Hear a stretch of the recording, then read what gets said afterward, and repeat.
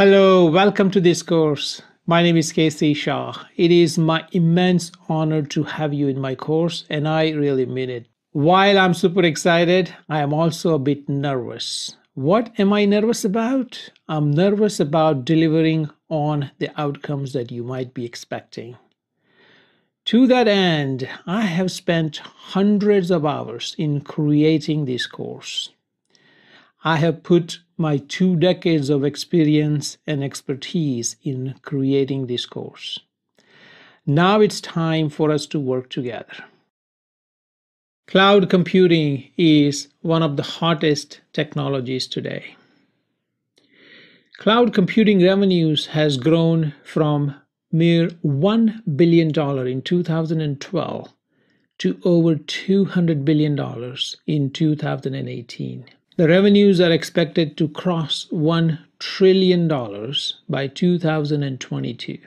Yet, most of the experts say that cloud is in its infancy. What does it mean for you and me? It means that learning about the cloud, mastering the cloud, and getting certified with the cloud technologies is going to be our ticket. The reason you get certified, cloud technologies or not, is to prove your expertise.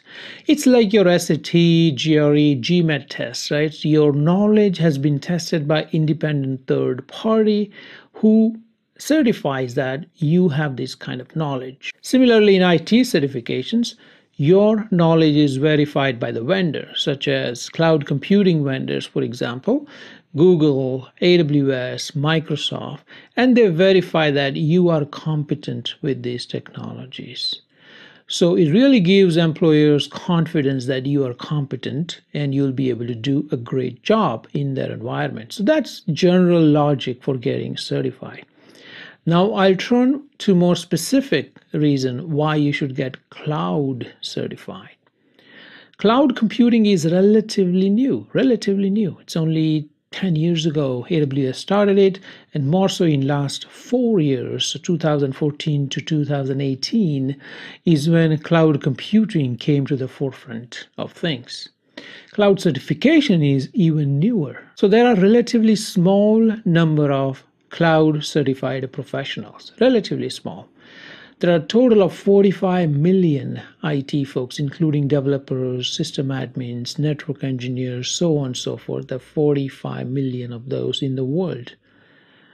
There are less than 10,000 cloud certified professionals today, much less than that actually.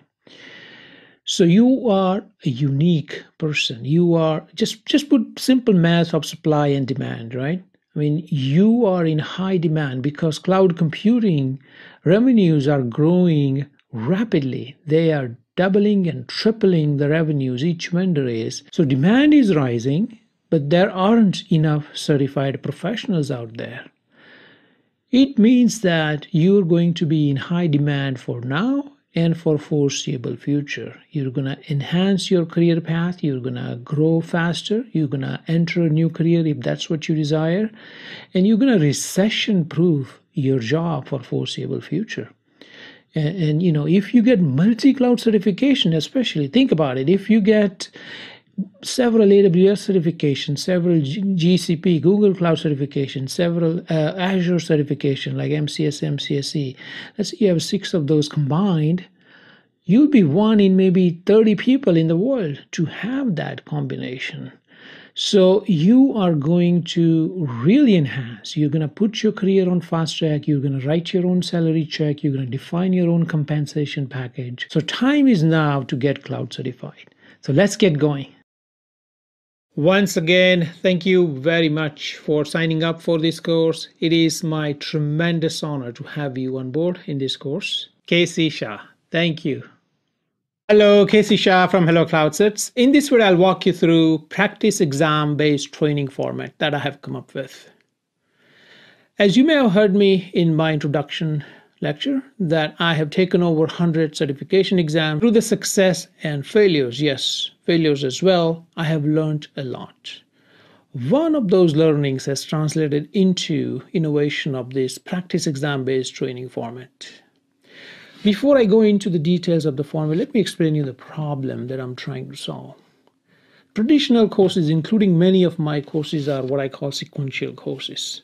For example, in case of cloud computing, I start with why you need cloud computing, what are regions, what is zone, what is the compute engine, what is the storage, what is database, and then what are platforms, machine learning, data analytics, so on and so forth, on and on. And these courses become 10, 20, 30, 40-hour courses. Udemy and others have done some research and found that only 1 in 10 learners reach the end of the course, even though all 10 of them have given great reviews. So they like the course, but they just do not go to the end of it. The one who goes to the end generally succeeds, especially in certification exam-focused courses.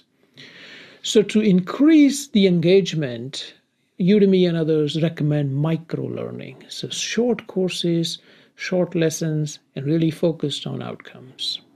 I've been thinking about this problem for a while, and a year ago I tried a different approach. I came up with this format called practice exam-based training. The way it works is I give you 30 questions, highly curated, focused, similar degree of difficulty as actual exam, 30 questions. I have broken it down in 3 sets of 10 questions. Question 1 through 10, 11 through 20, and 21 through 30. So the way I start is I give you an outlining format, just a blank template that you need to fill out along the way. Before I give you any question, I give you a really fun 1-hour Google search exercise.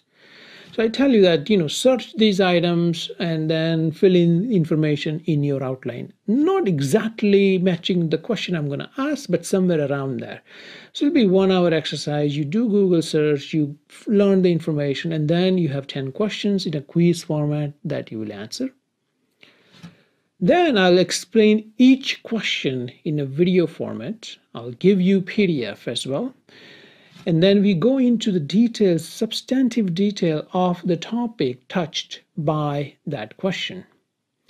I follow some of those questions with hands-on labs. I show you or I demonstrate you how to build compute engine, for example, virtual machines, auto scaling, or whatever that topic requires, virtual private cloud, networking, load balancing, security aspects, you name it. So I connect the dots that way. Then I move on to the next 10 questions, next 10 questions. So you have the 30 questions, 30 video answers, 30 PDF answers, substantive material, concept covered in those questions in various topics of those covered in that particular practice exam-based training. And then you learn. At the end, I synthesize the whole course technically. So I say, these are the things, very high-level key points that you learned. Revise it one more time, again, go in some depth of those topics, and then we finish this. It's about 3 or 4 hour course. So, instead of going sequentially, I sort of have changed this to practice exam based, and I've tested it on one of my courses. I have seen great results in my other course. 9 out of 10 of my learners reach the end of the course. They complete the course. I have gotten 4.97 out of 5 reviews from dozens of reviewers over the last year. So I have expanded upon this format, and this course is based on this practice exam-based innovative and disruptive format. I have more details in the attached PDF document. Make sure to download and go through that to learn more about this format, how exactly it works. Thank you very much. Casey Shah from Hello Cloud Certs. Bye-bye. Welcome to Hello Cloud Certs. Say hello to your future. My name is Casey Shah. This video is about AWS EC2 exam focus notes. This is the summary section for EC2. EC2 stands for Elastic Compute. It's one of the first, perhaps second, I think, after S3 services that AWS offered for their cloud computing. So AWS EC2 provides computing services, their flagship product these days, one of their highest revenue generator. EC2 dashboard provides several capabilities related to deploying EC2. So it's not just a deployment of a server. I will briefly walk you through the EC2 dashboard. It does have various other services, and I cover those in individual lectures, individual videos. For example, load balancer is part of EC2 dashboard, and I have totally separate lecture on that, video on that. And there are several other sub-services like auto scaling, for example, for EC2, and we'll see like a bunch of other services. So I'll walk you through that, and we'll go through that. AMI you're gonna hear a lot about, if not already, is called Amazon, stands for Amazon Machine Image. It is a template. It's not really an OS itself. It's a template that contains software configuration for an EC2 instance. So AWS and all the cloud providers have done a pretty good job of separating out the configuration piece from the operating system. So template tells you what the user requested, such as host name, the storage amount, the type, and all that information is in a template. And the EC2 instance is rolled based on that configuration combined with the operating system image and launching it as an instance. EC2 instance keeps running until you stop it or terminate it. So it's going to be running in the background or foreground, and you're going to get charged until you stop it or terminate it. EC2 is built on a per second basis. This is relatively new. AWS was billing on a per hour basis for a long period of time.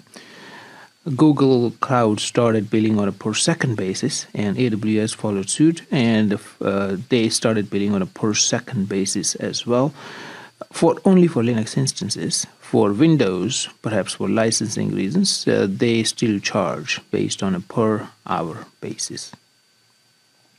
When you stop an EC2 instance, important for all your exam preparations, EC2 instance, you do not get billed for the compute.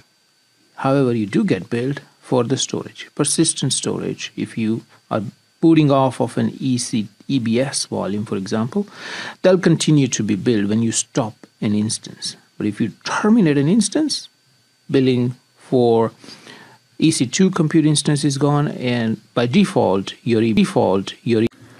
All right, let's talk about this question. HCC AWS PQ 1322. Call of the question: when admin sees the bill for this server compute time, what should she expect?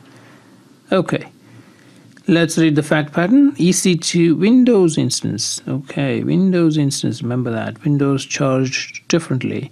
SRV01 has been running for 3 days, 12 hours. So we'll write 3 days, 12 hours, and 15 minutes. This is the running state. And 24 seconds. That's the running state. One of the systems was infected, was stopped. So it remained stopped for 6 hours, 16 minutes, and 28 seconds. And then it was ran again for 2 days and was terminated in the end. Was started here probably and terminated. So that's the life cycle of this instance. When you see the bill, what should she expect when she sees the bill? She should expect charge for 5 days, 13 hours. 5 days and 13 hours. How did that happen, right? Let's see. So Windows machine. So what is charging? Per hour charging for Windows. Per second for Linux. Per hour for Windows. Okay. So we got 3 days, 12 hours, 15 minutes, 24 seconds. So what would this portion be charged at? 13 hours. So you got 3 days and 13 hours. So 3 plus 13. And you got 2 more days. So 5 days and 13 hours. It's rounded to the next number. So You don't round it to it's 15 minutes, only 12 hours. No, even for 1 minute, it's going to be 13 hours. So 3 days, 13 hours, and 2 days here. The stopped instance, it stops accruing charges for the compute when you stop an instance. So 0 charge here. So it's going to be 5 days and 13 hours. Bit of math involved, but not too difficult. 5 days, 13 hours is your answer. Degree of difficulty, I put it at 75 because math is involved and some people don't like math, but it's not too difficult. Concept to know here is Windows charge per hour basis. Rounding is to the next hour, even for a single minute or a half minute. And stopped instances do not accrue compute charges. Those 3 concepts. That should do it for this question. Welcome to Hello Cloud Certs. This is AWS Hands-On Lab. The topic for this lab is EC2 for AWS, that is Elastic Compute, second generation for Amazon Web Services. The lab ID for this particular lab is HCC AWS Lab 1034. The difficulty scale is 60. 65 is average, so this is below average, easy lab, first version of the lab. The objective for us in this lab is to create your first EC2 Linux instance. If you have created one before, this may be repetition for you. You already know about it. You might want to quickly go through it or maybe not. It's up to you. But this is for folks who have never deployed EC2 instance. It's important for your certification training, whether it's associate or professional. You will need to know this. This is the basics of AWS. So once again, if you have done it, maybe more than say 5 times, you probably don't need to do it. But if you have done it once, 6 months ago, 3 months ago, you might want to go through it one more time here. Here are the high level steps. As in all the labs, I'll give you high level steps and I'll walk you through. Log into the console as an IAM admin user, not the root user. There's a difference there. IAM admin user. If you have not created one, go to that IAM lab and do that first. Go to the then EC2 service and create an instance. Click on that and then follow the wizard. And at the end, it's going to ask you to create either a new key or use an existing key. That's the SSH key to log into the server. You can create a new key and you can then download the key to your computer. I will be in this particular lab using Mac, but you can also use Windows. I will have a Windows version of the same lab available to you as well. So change the permission on the key to make it private. Otherwise, system will not allow you to log in. And then you SSH into your server that you deployed. You need to find out the public IP address from the console. I'll show you how. Then you type a few commands to see the system is alive and well and working for you. Let's see what else we have. AWS certification relevance. Always all the aspects of what we do is certification training. And this hands-on lab, it will help you if you are in the business, in the profession, or trying to be a cloud engineer. Even though you're not trying to get certified, it's going to help you. But for certification folks who are trying to get certified, EC2 is a very important topic, right? One of the core topic. Without the server, you may have some serverless and other applications, but for the most part, server is going to be one of the required resource for most of the services. And so it's going to be important topic for AWS certification exams. Approximately 3 to 7 questions, depending upon what you get, your luck, and the type of test you receive for associate level certification exams for AWS. Highly encourage you to do at least 2 labs, more likely maybe more than that, to be more comfortable with it.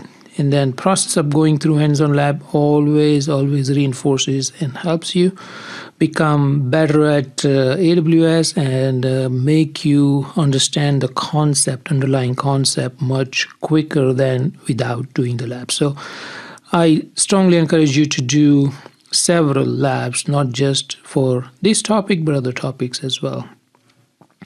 For further support, if you have any questions or you want to participate in a discussion forum, we hold a free discussion forum you can participate in. You can send email to get more support. You can ask question on either Facebook page or any of the number of platforms that I provide. Okay, and then references, if any, let's see, you can type EC2 tutorial and limit to AWS site by this site colon, and you're gonna get directly there, or EC2 documentation, and then it's gonna take you there as well. So a lot of information on AWS website for that. If you haven't done so, get your free tier access, and then based on this lab, try a few of your own scenarios as well. It's definitely going to help you. So let's go back up here. Our charter is to deploy an EC2 instance. So let's see. So I'm going to be at the IAM login screen. That's my IAM site, my IAM username. I'm going to log in, and I'm logged in as IAM user to my IAM site for this particular account. EC2, we will search on EC2 and then get to EC2 service. And once we are there, as I said, either launch instance straight away, or you can go to instances and launch instance. And I'm going to select Amazon AMI, the default first one, with SSD, T2 micro, eligible for free tier, so you would not be charged. Take that as an option, so you can deploy more than one instances at the same time. You can say 2 or 5 or 20. You can request spot instances. Let me use my marker here. You can also request spot instances. That we'll talk about that in spot. It's going to pick the default VPC that you would have when you start your account. So it's going to put this into that. We're going to talk about more in VPC labs and the lectures. Also needs a subnet, so it's going to put it in default subnet. Auto assign IP, it's going to use the subnet, so whether it will get DHCP assigned IP. In this case, my subnet has it enabled, which is a default, and you can change that. IAM role, you can assign, we'll talk about that, to this EC2 instance. And then shutdown behavior would be stop. Enable termination protection, you can check this so that no one can terminate by mistake. They have to override it, so it wouldn't be terminated programmatically or inadvertently through the console. Monitoring, you can do detailed monitoring from this screen as well, and tenancy default is shared. You can change that. You can do T2 unlimited if you're interested in bumping up the performance, but this is then you'll be out of the free tier and you'll have to pay for that. So let's click on the next, add storage. It comes with 8 gig of SSD GP2 type of storage. If you want to add volume, we can do so. Let's not do that. Adding a tag. We can tag this with a name. For example, name, we can say SRV01, our first server in this case. We can put other tags as well. For example, department would be training,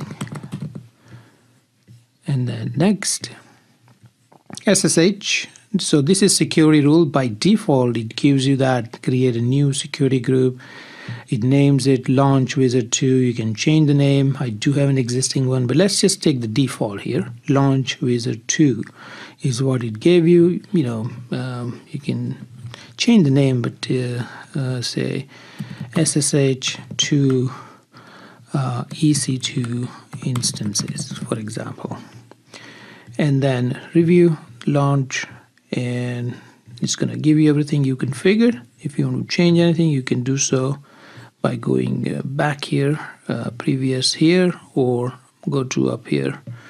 So you can make changes either by, let's see, clicking this previous button here, or you can straight away click on one of these previous links, section links, to go back.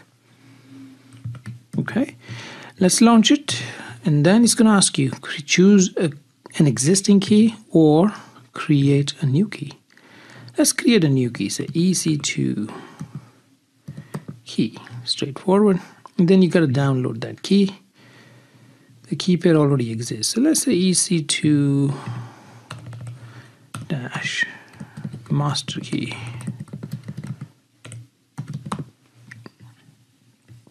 Let's make it a master key, EC2 dash master key. I'm downloading AWS keys, say EC2 dash master key. Okay, downloaded it somewhere in there, and then we launch the instance. And you go to the view instances, you're gonna see that it's gonna pop up pretty quickly. Launch SRV01 is spinning up. I have other instances that I can stop as well, just in case. Let's see. I'm gonna leave that 100. I use that, but SRV01 is the one we just launched. And the status here you see on the instance state. You may have different columns. I have probably customized this at some point, but no worries, it's pretty straightforward, just like any other web-based program. You can customize the columns there somewhere here, but anyway, so we are waiting. So it's running already, server 1. Let's click on server 1, and that's the IP address or the DNS. We can take either. There is a copy. Let me show you. Use my marker here. This little copy icon here. If you see,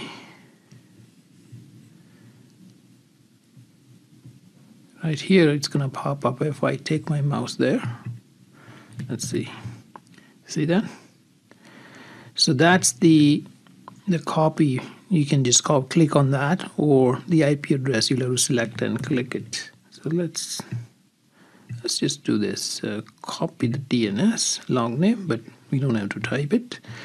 And we're good to go. So I'm using Mac once again, so I'm gonna fire up my terminal, and we can, this is my, let's say, local terminal here. Okay, and I'm gonna go to that directory where I saved it.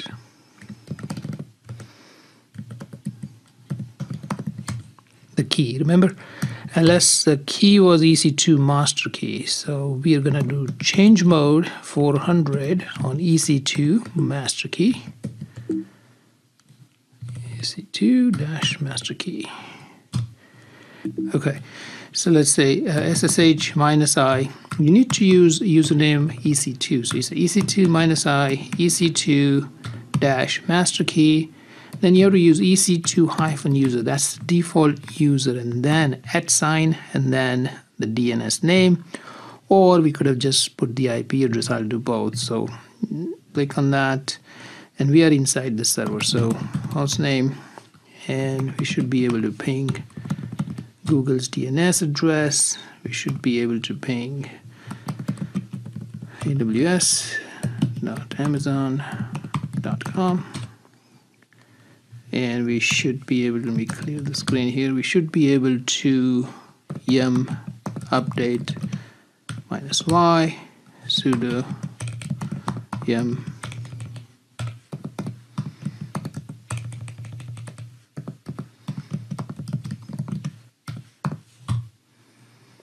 it's going to update the system. So let's go back here. So we went to AWS ping, we did the sudo yum update, and so on and so forth. So we are inside the server, and it's building up, and we'll log in with IP address next. Demonstrate how that works. Let's see, go here, maybe in another window, and we do cd to that key. We need, either it should be in the path, or I need to get to that key like that, SSH -i. There are ways to add this so you don't have to type it every time. I'm gonna go through it in this lab. And then let's look at the IP address of the server. Let's copy that. and then we paste it here. And remember, we need to do EC2 user, EC2-user at the IP address, and we are in host name ping.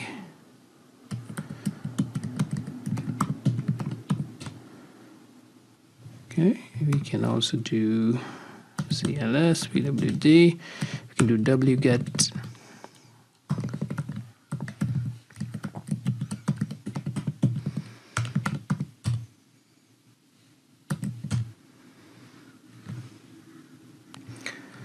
And then you can see cat. So we downloaded the index.html for AWS web page right there.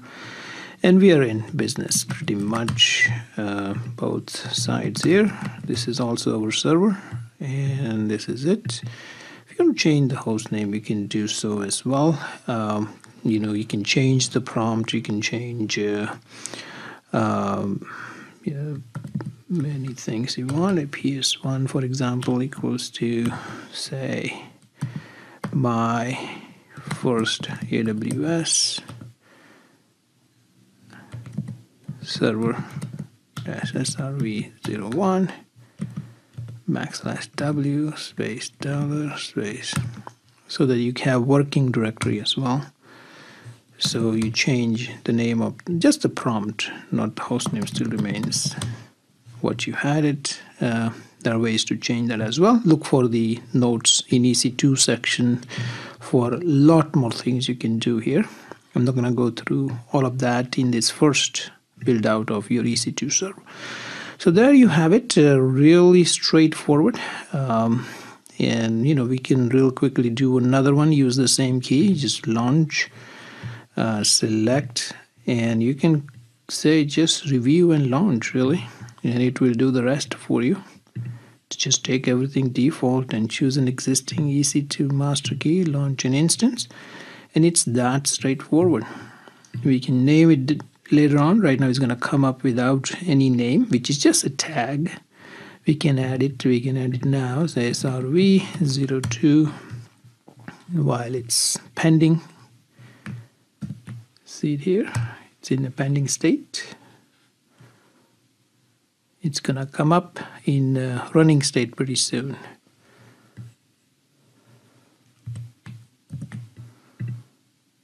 Running server 2, we have IP address here. You can have it down there as well. So with that, I can jump to my local host here. That's my local system. So I'm going to change directory to my key ssh -i ec2 master key ec2-user at IP address, and it's going to ask me for the first time, and we are in. And that's the host name. You can change this to ps1 equals my second AWS instance srv02 \w for current directory space dollar space. There you go. So this one was your first server 01, and this is your server 02. You can ping each other. You can do, let's update that, sudo yum update -y. It's gonna update itself. So what did we do? Let's recap. We said we are going to build out a server. Let's see. And we logged into the EC2. We went through the wizard. We created one server and then the second one as well. Created a new key that we used for the second server. Downloaded the key, changed the mode, used the key for SSH. This should have been an EC2-user at. So I will update that. And then we typed these commands to make sure that we can log in successfully. And once again, EC2, very important topic for AWS associate level certification exams. So make sure you run through this and many other EC2 based exercises, hands-on labs, as well as all the exam notes that I'm going to provide it to you. So thank you very much. Once again, this is Hello Cloud Certs. This lab was about AWS EC2, how to build your first Linux EC2 instance. Thank you very much. Bye-bye. Hello, Casey Shah from Hello Cloud Certs. Let's look at this question together. HCC AWS PQ1278. Call of the question is where I like to start. What tool would you recommend using for the above scenario, consistent with the best practice and the tool? Quick scan, add user to the access group, IAM role, add user to a group, use root user in Lambda. Okay, now we got an idea what we're looking for. Let's read the fact pattern. You are a solution architect for the company, AWS cloud environment. Company has deployed an application that will be Lambda function, that will use Lambda function to make read API calls such as get, scan, and write API calls such as put or update, right? So Lambda function is involved to a DynamoDB table. Lambda function also writes log files to CloudWatch, right? So Lambda is doing a bunch of things here. What tool would you use? Would you recommend in this case, right? In terms of, let's see what the question options we have. The correct answer is B, IAM role that allows API calls to DynamoDB. So you'll create an IAM role whenever one AWS service such as Lambda or EC2, for example, wants to access another service, in this case DynamoDB, or could be S3, or it could be S3 bucket. It could be by both, right? Now, in that case, always use role. One service need access to other service, use the role. Role would have a policy JSON document attached, and that policy will decide what this role can and cannot do. Attach that role to these resources. That resources can now access or not access those resources, or access in a limited way if you want it that way. So you can control all that through central policy document.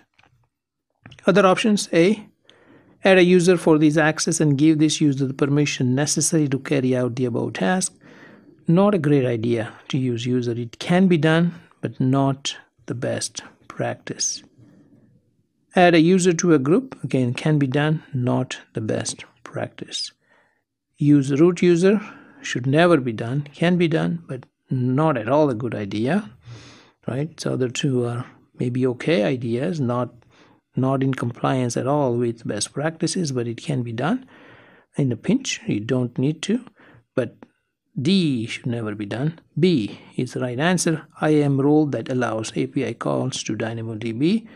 That should do it. That should fulfill all your requirements, and you as a solution architect going to recommend that.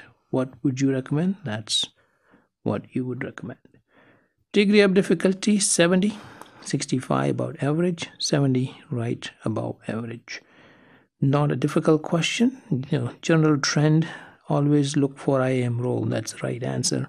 AWS loves the IAM roles. AWS loves auto scaling. There are a few things that AWS proctors, examiners, they love it, and you want to make sure that you'll spot those. It's very less likely that whenever there's a role question, role is not the right answer. Similarly for auto scaling, for the most part, you still need to understand the concept, the question, and they can distract you with that as well. But just general trend, role is preferred. Okay, keep that in mind for your exam preparation. Thank you very much. My name is Casey Shah. If you have any question anytime, feel free to reach out to me via communication channels. You have that document, you have that video with you. Make sure to use that. Thank you very much. Welcome to Hello Cloud Certs. Say hello to your future. This is AWS Hands-On Lab for Identity and Access Management, IAM.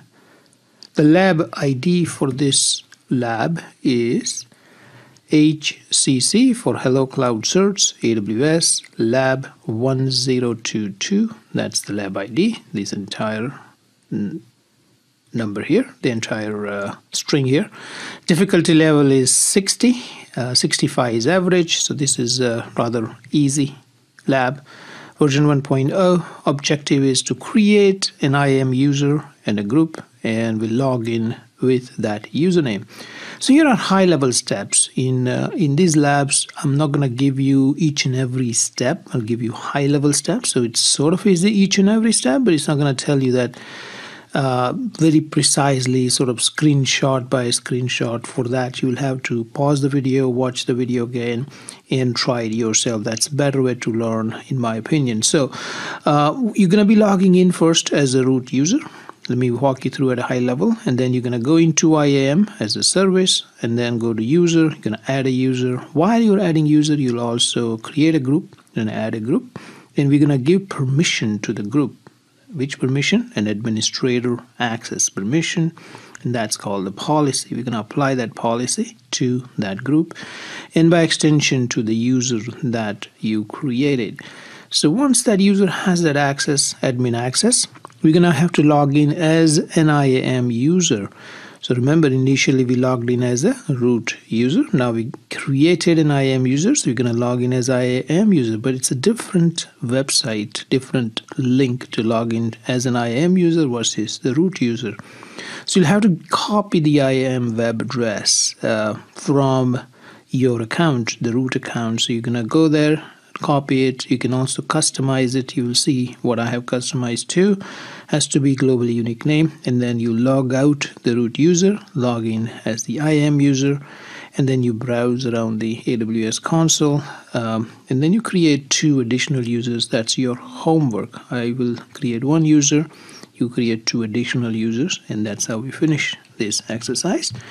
Now, what is the certification relevance? All my hands-on labs, I want to tie it back to the certification, because we focus on certification and AWS certification in this case. So IAM is a very important topic. It is one of the most important topics of the AWS certification exams, especially associate level exams. Expect anywhere from 2 to 6 questions, and depending upon your luck and your test, you may get 2, you may get 3, you may get 6. Don't expect you to get 10 or more, like 20 or something out of 65, but that's approximate number of questions you can expect. Which turn on IAM may not be just creating a user or a group, but it's going to turn on your knowledge of IAM. I highly encourage you to do at least 2 labs on this topic for your associate level exam preparation. For a professional level, you probably will have to do more than that. The process of going through the lab, even though for associate level certification exams, you can perhaps pass it without going through any hands-on labs, but it is my understanding and it is my experience that going through hands-on labs, and I believe that going through hands-on lab reinforces your theoretical knowledge. Over the years, I have taken and I've been certified with more than 25 various IT certifications, and I can tell you that doing hands-on, even though the exam may not actually require hands-on, you can probably learn it without it and pass without it, but it's going to reinforce your knowledge, going to be more useful. It's probably the right way to do it. If you need further help, there are a number of ways you can reach out to me, and I encourage you to do so. There's also a free discussion forum for certification. I encourage you to participate there as well.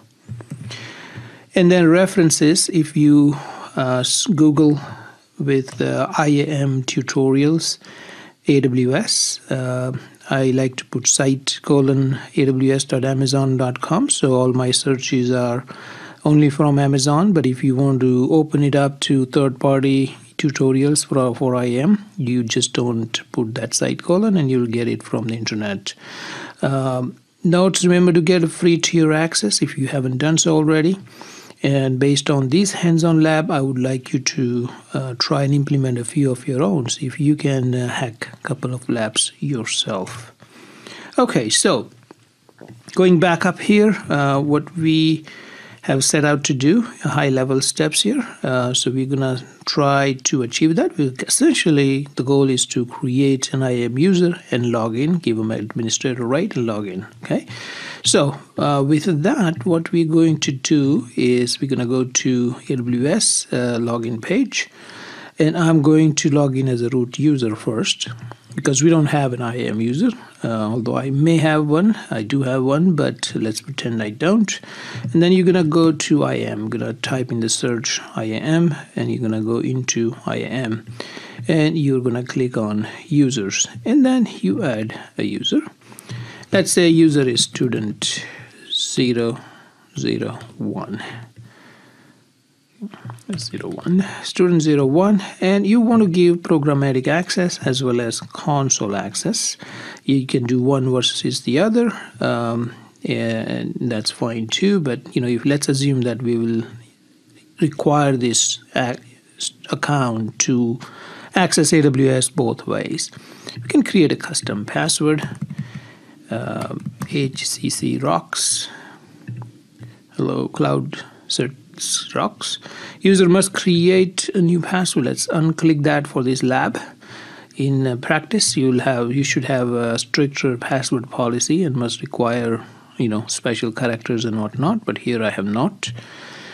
So let's do that, and then I'm going to create a group. Although I have one, but I'm going to add users to a group, and that's what's selected. And then let's say create a group. Let's create a new group. So let's say admin group, and then we can if you do just search on the policy, you're gonna get all the admin policies up there, and administrator access is the one I want to give you to this group. So we added that group and gave that policy, meaning that whoever is in that group would be admin. And we are under the add user process, and we added that group. And then we're gonna go next, review that. So user we are creating is student 01, and put in the admin group, created the user, and we are done with that. At this point, it is important to download this CSV or show this. These are your access keys. So this is access key for this user and the secret key. You will need that for CLI based configuration for using this user as an access. So, and this secret key will only show here once. So I recommend you to download that CSV, and then you just save that CSV so you have that access. And in CLI labs, you will see how to use that. For now, we will not be using it, and you can just close that. So now that user is created, the group is created. We check here. This is a new group, admin group we created.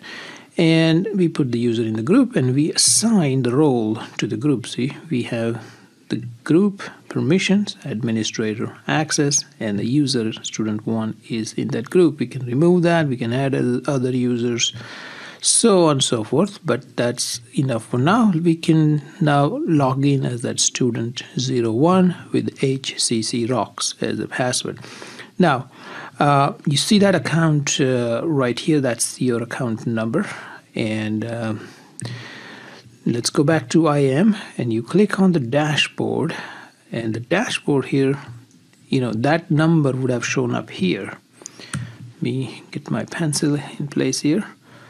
So this one would have been a number before, but now I have customized it, and you can do so too. So you can just click on the customize to because I have customized, if I click on it, it's going to remove it. But if you customize it, you can put your own name or however you want to log in. It's a signin.aws.amazon.com/console, and you just append your name. So that's the URL I'm going to copy here, and I can do one of two things. I can log out this root user, or I can open an incognito window, and then I can copy paste that URL, and then I can log in as that student01.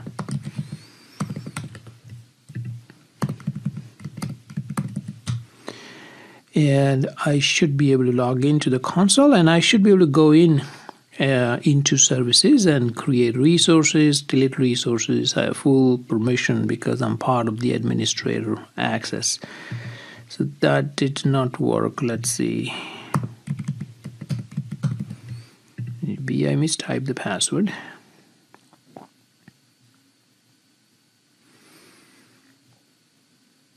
Okay, so it's trying to log in. If it doesn't work, maybe we'll change the password. So it did not work. I just want to show you live. It could happen. We go into the users. We created student01. We click on it. Security credentials. Let's say the password, manage the password, custom password, age. Let me show you the password, age, CCROCKS. Okay, apply, and then we go back to that CCROCKS.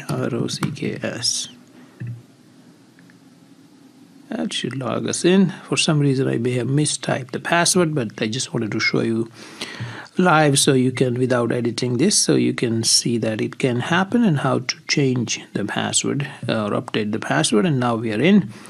Now we can just say, let's say S3, we create a bucket under S3. If we have permission, it'll let us do so.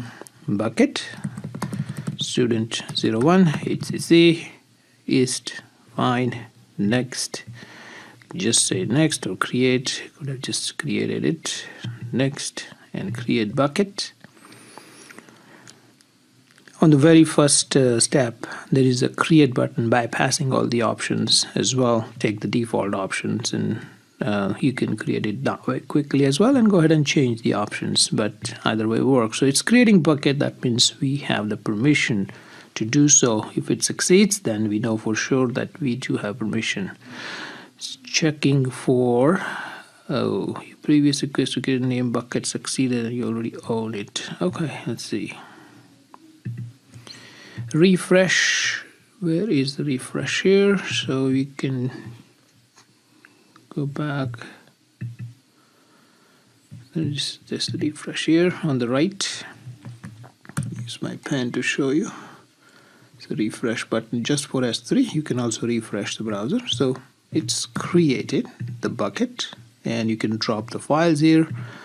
You can select the file. So essentially, I don't want to go through S3 lab at this point, but you were able to create a bucket, and therefore you have S3 permission. You can probably go into let's say billing as well, and as an administrator you can go there as well. So we logged in as an IAM user. From this point on, after you first log in as a root user, create your first admin IAM user, you're supposed to log in only as IAM user and not as a root user. Root user credentials, this one for example, should be deleted.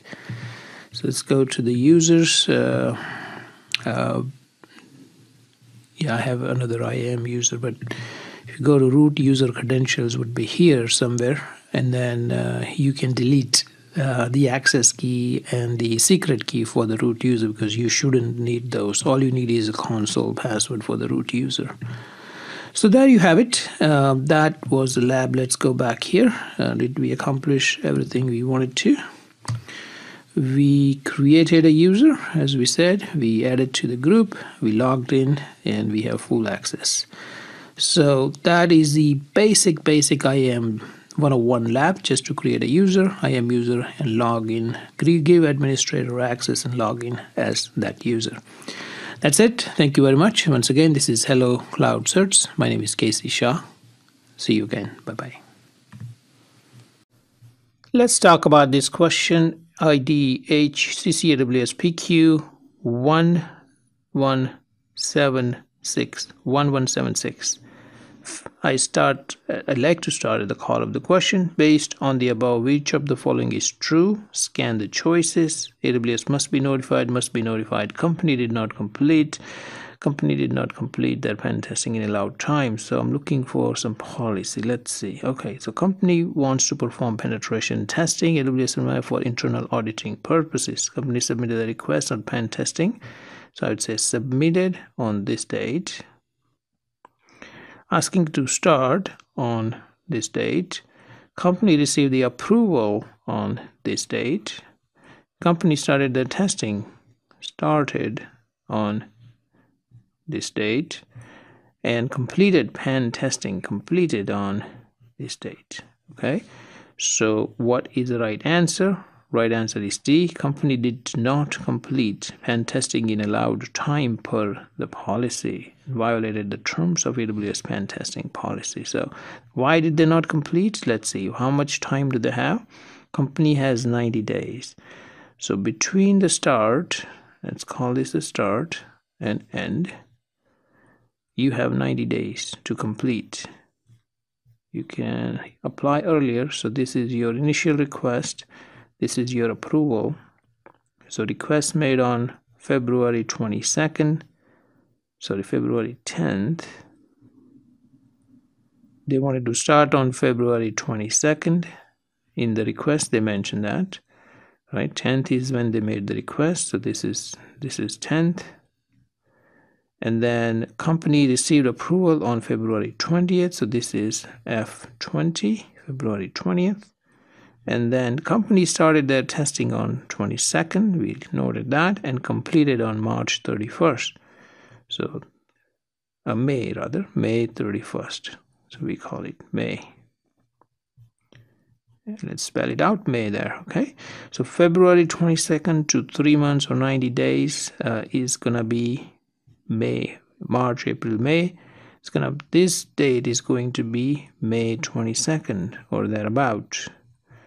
February is a short month, and depending upon the year, it's 2017, so not a leap year. So roughly it's gonna be around May 22nd, but they ended it on May 31st. So they went over, therefore violated the terms of the policy of the AWS penetration testing. Other options: A, AWS must be notified and a finding report must be submitted. Incorrect. Must be notified upon the completion. Incorrect. They don't have to notify upon completion. They don't have to share their data, what their finding was. Even if they found any problem, they're not required to let Amazon know, AWS know. The company completed their pen testing in allowed time and did not violate the terms of AWS pen testing. No, they did, as we mentioned in choice D and my discussion above, that they did violate by a few days. They went over by a few days, therefore not compliant with the policy. So that's it for this question. Degree of difficulty, let's look at that. It's about 65 for this question. 65 is right about the average I expect for this question. So don't get overwhelmed by these numbers here. The point I'm trying to make here is that you have 90 days to test in the penetration testing. So that's it for question 8CC AWS PQ 1176. Thank you. Let's talk about this question 8CC AWS PQ 1230. Okay. Start at the call of the question. Which of the following approach will result in savings in operating AWS environment? We are looking at savings. Quick scan of the choices, lifecycle Glacier, lifecycle S3, lifecycle EFS. Okay. The startup has very little money, so money savings, but a lot of hope and potential. Their app is free for the customers. Data retention is important but not guaranteed. So they have an SLA with their free customers that doesn't guarantee data retention as a part of their service agreement, okay, when they sign up. Which of the following approach will result in savings? So with this scenario, what do you think they should do? That's the question.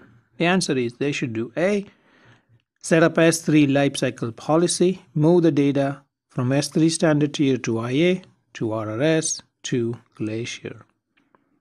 Okay, they can set up a policy to do so, and by doing that, they should be able to reduce their cost. Now, it depends on their schedule, how long they want to keep it in standard, to IA, to RRS, to Glacier.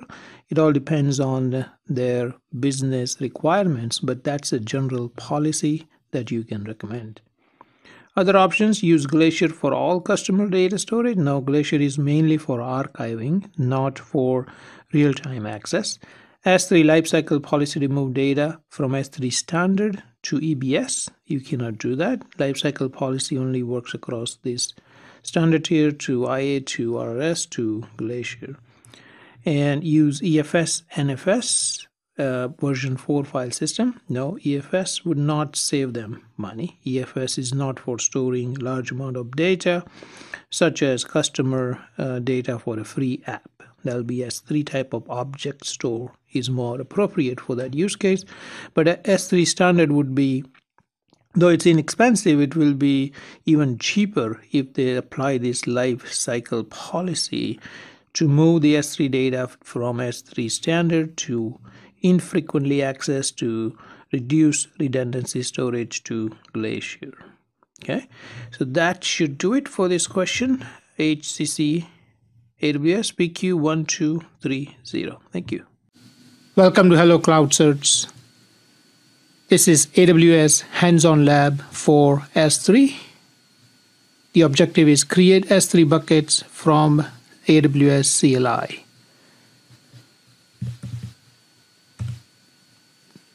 The ID number for this lab is HCC AWS lab 1070. Degree of difficulty I've given is 70. It's somewhat difficult. 65 is average. So if you are good with CLI, probably it's easy for you. But if you're new to it, it may take a little bit of learning. And once again, objective is to create S3 buckets. We're not just going to create, we'll also copy files, and we're going to delete the buckets. We're going to remove files and try to delete the buckets and force delete. Let's see what are some of the high level steps for it. We're going to log in to AWS CLI, so therefore we must have it installed. If you need help with installation on Mac OS, look up this lab ID, and for Windows, look up this lab ID. Get yourself set up. It's pretty straightforward to get it installed on your either Windows or Mac. It's not very difficult at all. Once you provide the credentials after you install it, then you're good to go. Then you'll be at this point. I have done this on Mac OS, so you can follow along if you have Mac. If Windows, same thing. Just look up that lab that I just mentioned here, and that should walk you through to get to this point in Windows. Okay, so we'll do ls. It's just like a regular Linux ls, but you prepare AWS and then S3. So we are listing the buckets. Make bucket is MB. And you give fully qualified global name. So S3:/ a globally unique name. So I've given some guidelines here how to make it global. Just come up with some, maybe your initial and then 4 random numbers so that it becomes unique for everyone. Once you create that bucket, make sure you see that. Create another bucket. So I'm creating one private and one public. And we will list it again, so we should see those 2 buckets at this point. I'm going to then copy some files to both of these buckets. So let's look at that.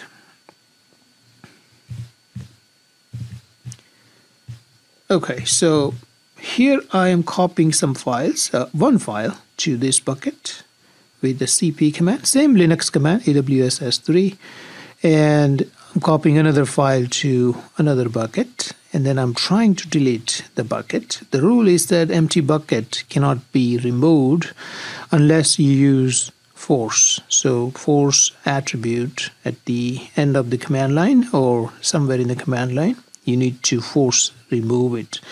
Just like Linux, they have the same situation there. But you can also remove a file. You can use rm command to remove one particular file object from the bucket, and once it's empty you can use RB command to remove, or unless if it's not empty then you need to use the force switch. Certification exam relevance, let's look at that. S3 is exceedingly important topic for associate level AWS certification exams as well as professional level certification exams. About 4 to 8 questions is what I would expect in associate level certification exams for S3. Very important topic. Highly encourage you to do 4 labs of S3 if you can. And process of going through the hands-on labs always reinforces, even though you may not need to do even single lab to pass AWS Certified Architect Associate certification, for example. You can pass without touching it, without ever deploying a bucket, but this would make it twice as fast and you're going to be more marketable. If you need help, there are a number of ways to reach out to me. Just make sure to use one or more of those ways. And for further references, you can look up or search Google with this, or for tutorials and documentation. Make sure to get your free tier access. And once you try this hands-on lab, either follow along or do it after me. You should try a couple more of your own. So create maybe 2 different directories, things like that. That will reinforce it even further. Okay, so let's go back up. This is the task. We're gonna switch back and forth to this window, and we will get going with it. Okay, so let me get to the command line. So first of all, this is, let me go, and we don't have any. We have this bucket KS0318 that I use it for my stuff, but there's nothing that exists here that we're going to create. Okay, so AWS configure is how you configure your credentials. I have already done so before, so I'm just stepping through it. If that's your first time, you need to put your access key and secret key for an admin user that you created under IAM. So once you have that, you should be able to see AWS S3LS. So you will see that one bucket we have. And we're going to create 2 more buckets. We're going to say AWS S3 make bucket S3 colon HCC logs 1 2. So I'm going to do KS1234 dash private. So we're going to create that bucket. I'm going to see if it created by ls command. There it is. I'm going to create a public bucket as well, and we're going to see that if it exists. Very good. In my local directory, I'm under AWS documentation, so I have files that I can copy up there. So copy command, S3 CLI is really beautiful, very straightforward, just like Linux. Works very well, and it's pretty short. AWS S3 is all you prepend to all your commands, and then ls, for example, as I did earlier, cp for copy. So I'm copying AWS CLI.pdf to my let's not write it, just copy and paste. That's the folder, bucket. So let's put that CLI in the private folder, and it's going up there. And how do we see it? We can do AWS S3 ls on that bucket, and we should see CLI in there. AWS S3 ls again will show us 3 buckets, but if you want to see inside the bucket, then you append the bucket name. And in the public, we don't have anything yet.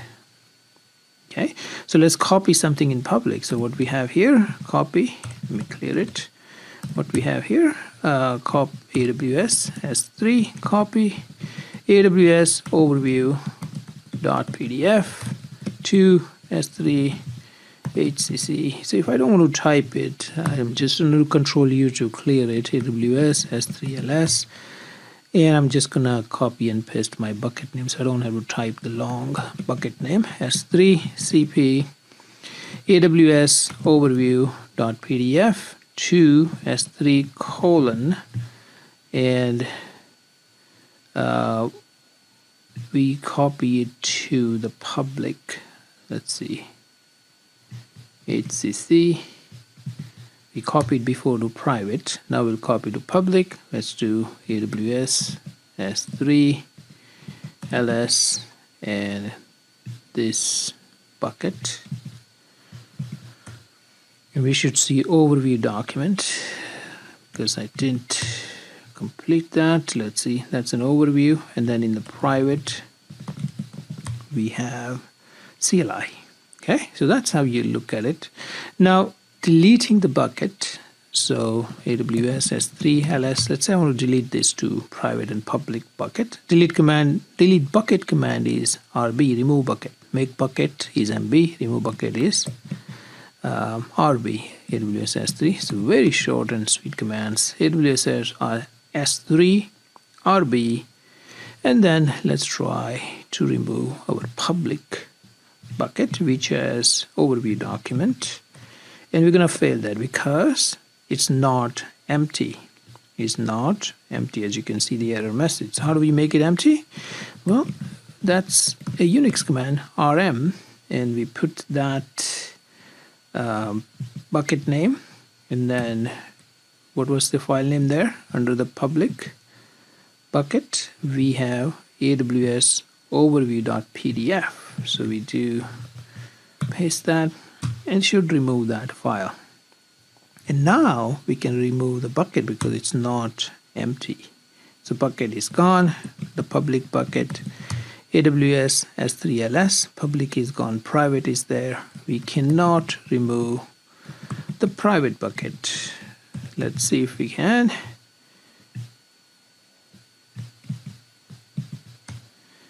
Because it's not empty. What's inside AWS S3 LS? Let's see what's inside the private bucket. CLI file isn't there. So let's see, there are more files. Let's see, LS, AWS S3 copy, AWS web application firewall. I copied to the private as well. Okay, so we look at the AWS LS for private. Now we have 2 files, right? So we don't want to remove, maybe we have 20 files. You want to force delete it. So how do we force delete it? Let me do LS again up here. So AWS S3, same thing, remove bucket, and then remove this bucket. If it's a long bucket, always copy and paste so you don't make a mistake in writing, and then force it. Now let's fail it first so you know it's not gonna work, and then we force it and it should be gone. It's deleting the files and there's no such bucket. AWS S3 LS, only the bucket I had to begin with. So I think we could have watched it here. The bucket's popping up. For example, let's say AWS3 make bucket S3. Just gonna type some characters here, and you should create. Let's see. You just refresh it, and you should see that. And AWS S3 remove bucket.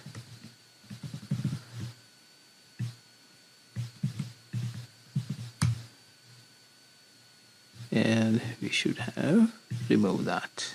It's that simple. Okay, beautiful, beautiful CLI for S3. There are a lot more you can do. You can sync file the directories. You can do a lot of things from the command line, and it's pretty straightforward. AWS S3 LS, RB, MB, RM, CP, sync, so on and so forth. Pretty cool. Okay, so that concludes S3 from the command line for this lab. Lab ID once again, HCC-AWS-lab-1070. My name is Casey Shah. This is Hello Cloud Search AWS hands-on lab session. Thank you very much. Bye-bye. Question ID HCC AWS PQ 1250. Call up the question, what approach would be quickest in order to get some grasp, quick scan of the choices, trusted advisor, run Trusted Advisor, call Trusted Advisor, hire the best partner, and log on to the console. Let's look at the fact pattern now. The company started their cloud journey. They have about 1,000 servers in the cloud. Companies planning to deploy 5,000 more in the next 1 year. Cloud architect who designed this environment does not work there anymore. Does not work, so they have a change. CISO is worried about security. CIO is worried about cost. Product manager is worried about availability and resiliency. So we have 5 different worries going on here. You are brought in as a consultant. What approach would be the quickest in order to get a grasp on the current environment in terms of the concerns raised by this team?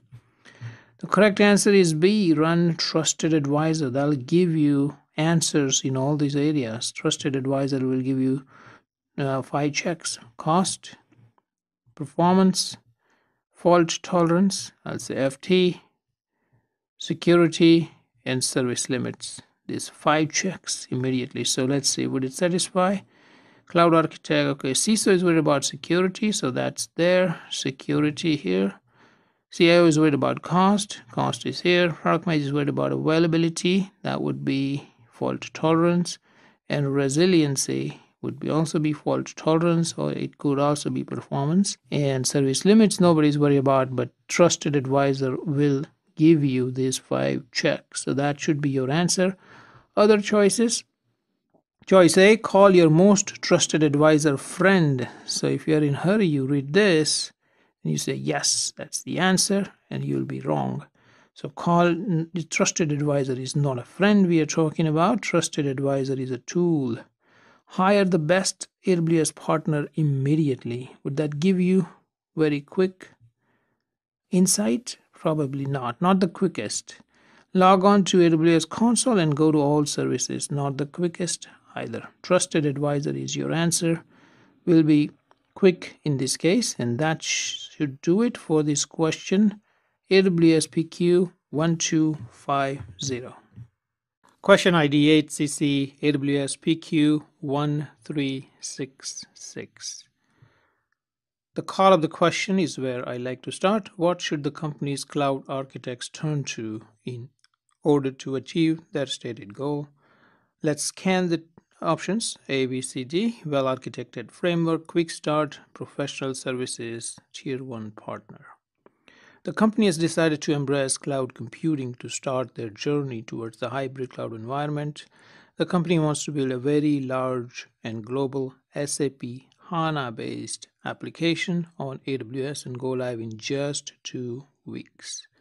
2 weeks they want to go live building HANA. However, the company wants to deploy the application with the best practices and proper architecture. They want to do the right thing, but they want to do it very quickly.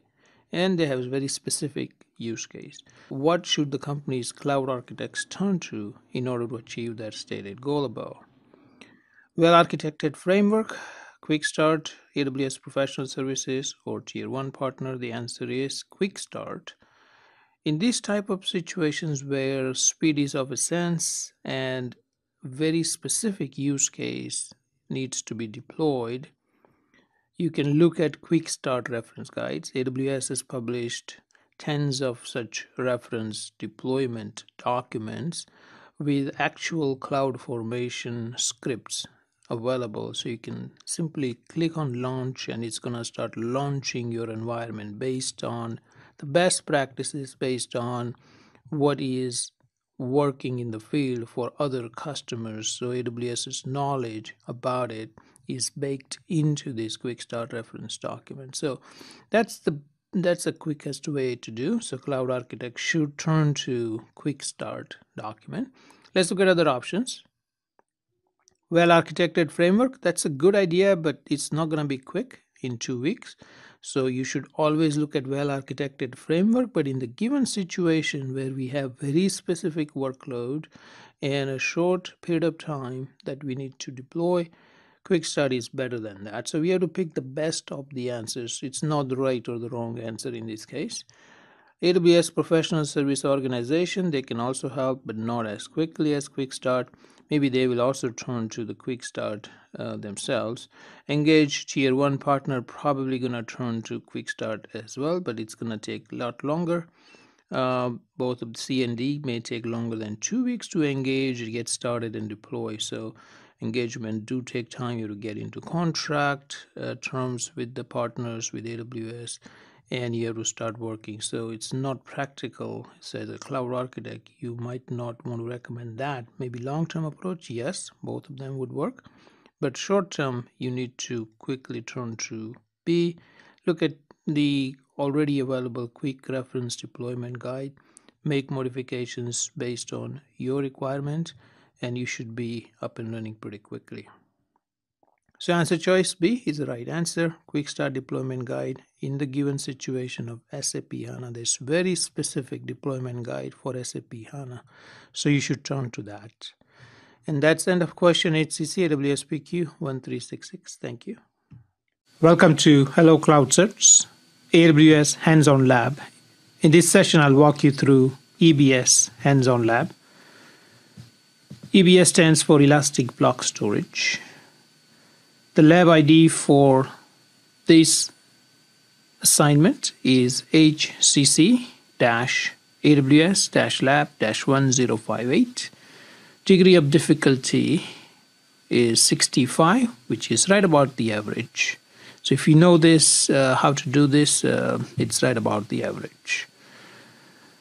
All right, once again, topic is Elastic Block Storage. The objective of this particular lab is attach an EBS volume to an EC2 instance. We're going to create an EC2 instance first, and then we're going to attach an EBS volume. So here are the high-level steps, as I always talk about in all my labs, at a very high level, what steps we're going to take, and we're going to go in, and I'm going to go in and demonstrate that to you. And hopefully you can either follow along or do it at your own time, maybe pause and play, and however you want to consume that information.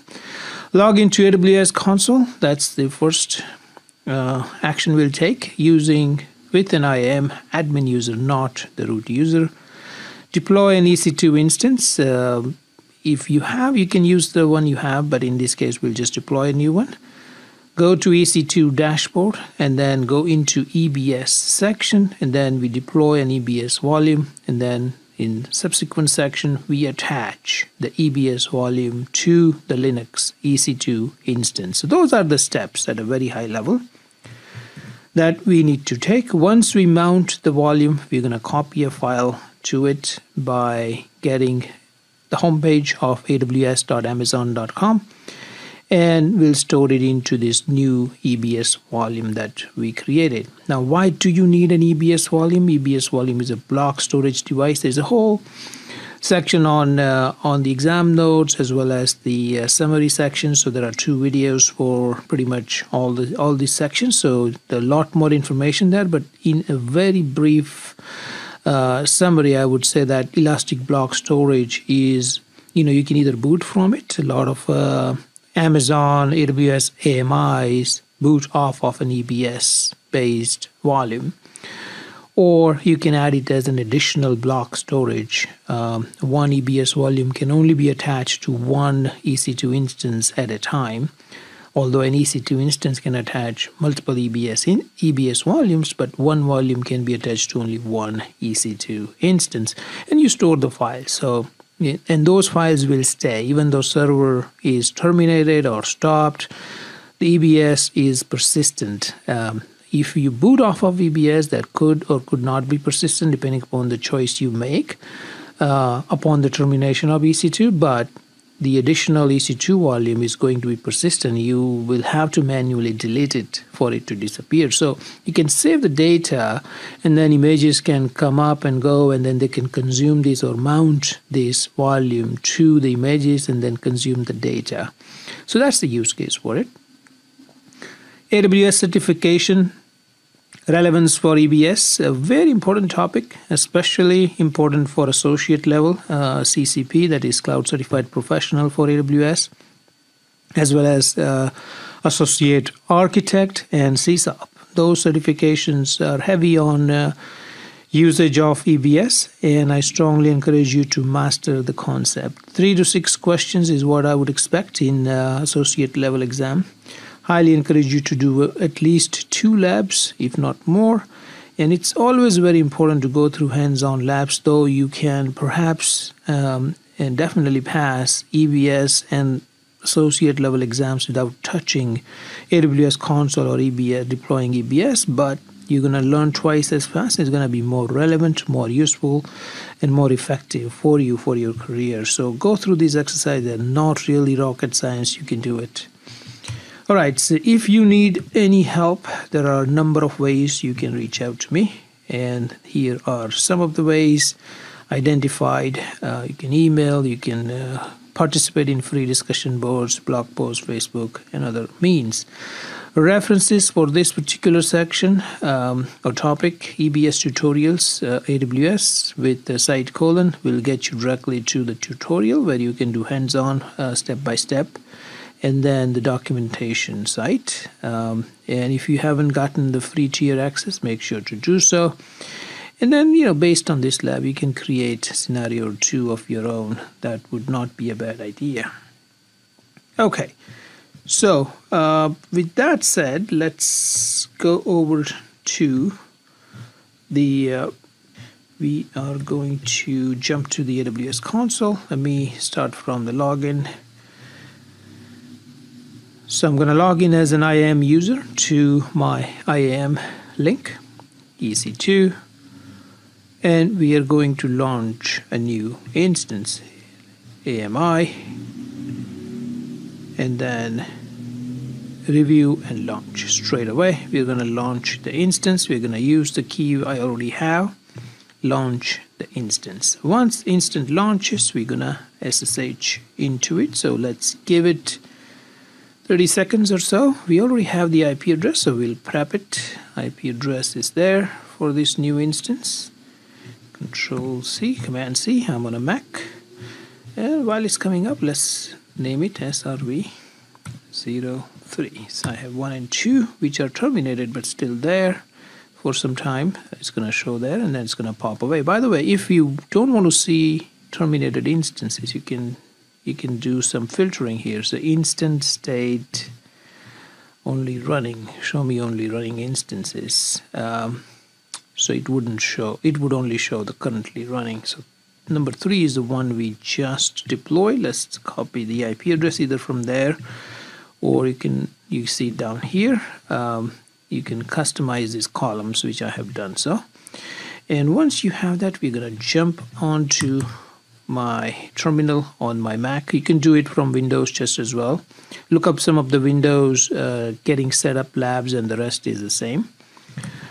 So let's see, we're going to do SSH, see which directory I'm in, the keys directory. So SSH -I, EC2 master key is what I used, and then EC2 user at the IP address, and we are going to get logged in. We are inside the server now.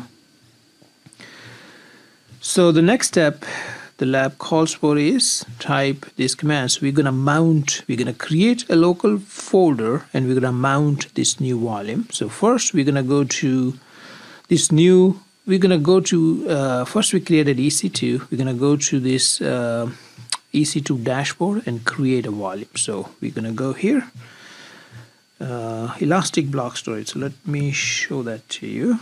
So this is where EBS, this is EBS, Elastic Block Storage, so volume and snapshots. So we're gonna click on the volume, create a new volume. Let's say just 1 gig, just for training, learning purposes, and volume type is fine. The rest defaults are fine. I'll just say create the volume, created successfully. And that's this new one. Let's refresh. The new one that is just available, the top one. Let's call it EBS volume 01.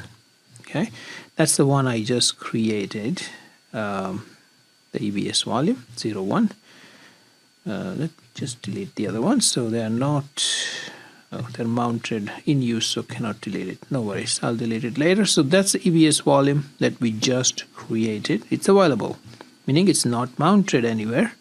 So we can mount it. We can say attach volume, and we can attach it to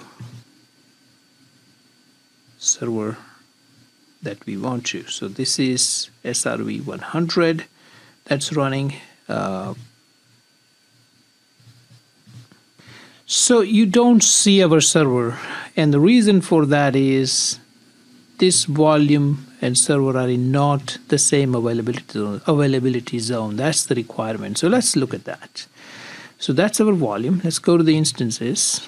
The new instance we created, SRV03, and that's in availability zone 2B, US West 2B, whereas the volume we created is in US West 2A. So they are not in the same availability zone. So you cannot mount it, you cannot change this one either.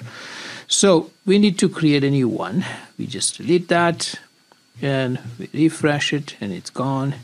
Create a new volume, 1 gig. Here is the availability zone. We're going to create in the same availability zone as our server 03, and then we create it and we name it. Don't have to name it, this is just so we identify EBS volume 01, and let's try to attach it now. It's still building, so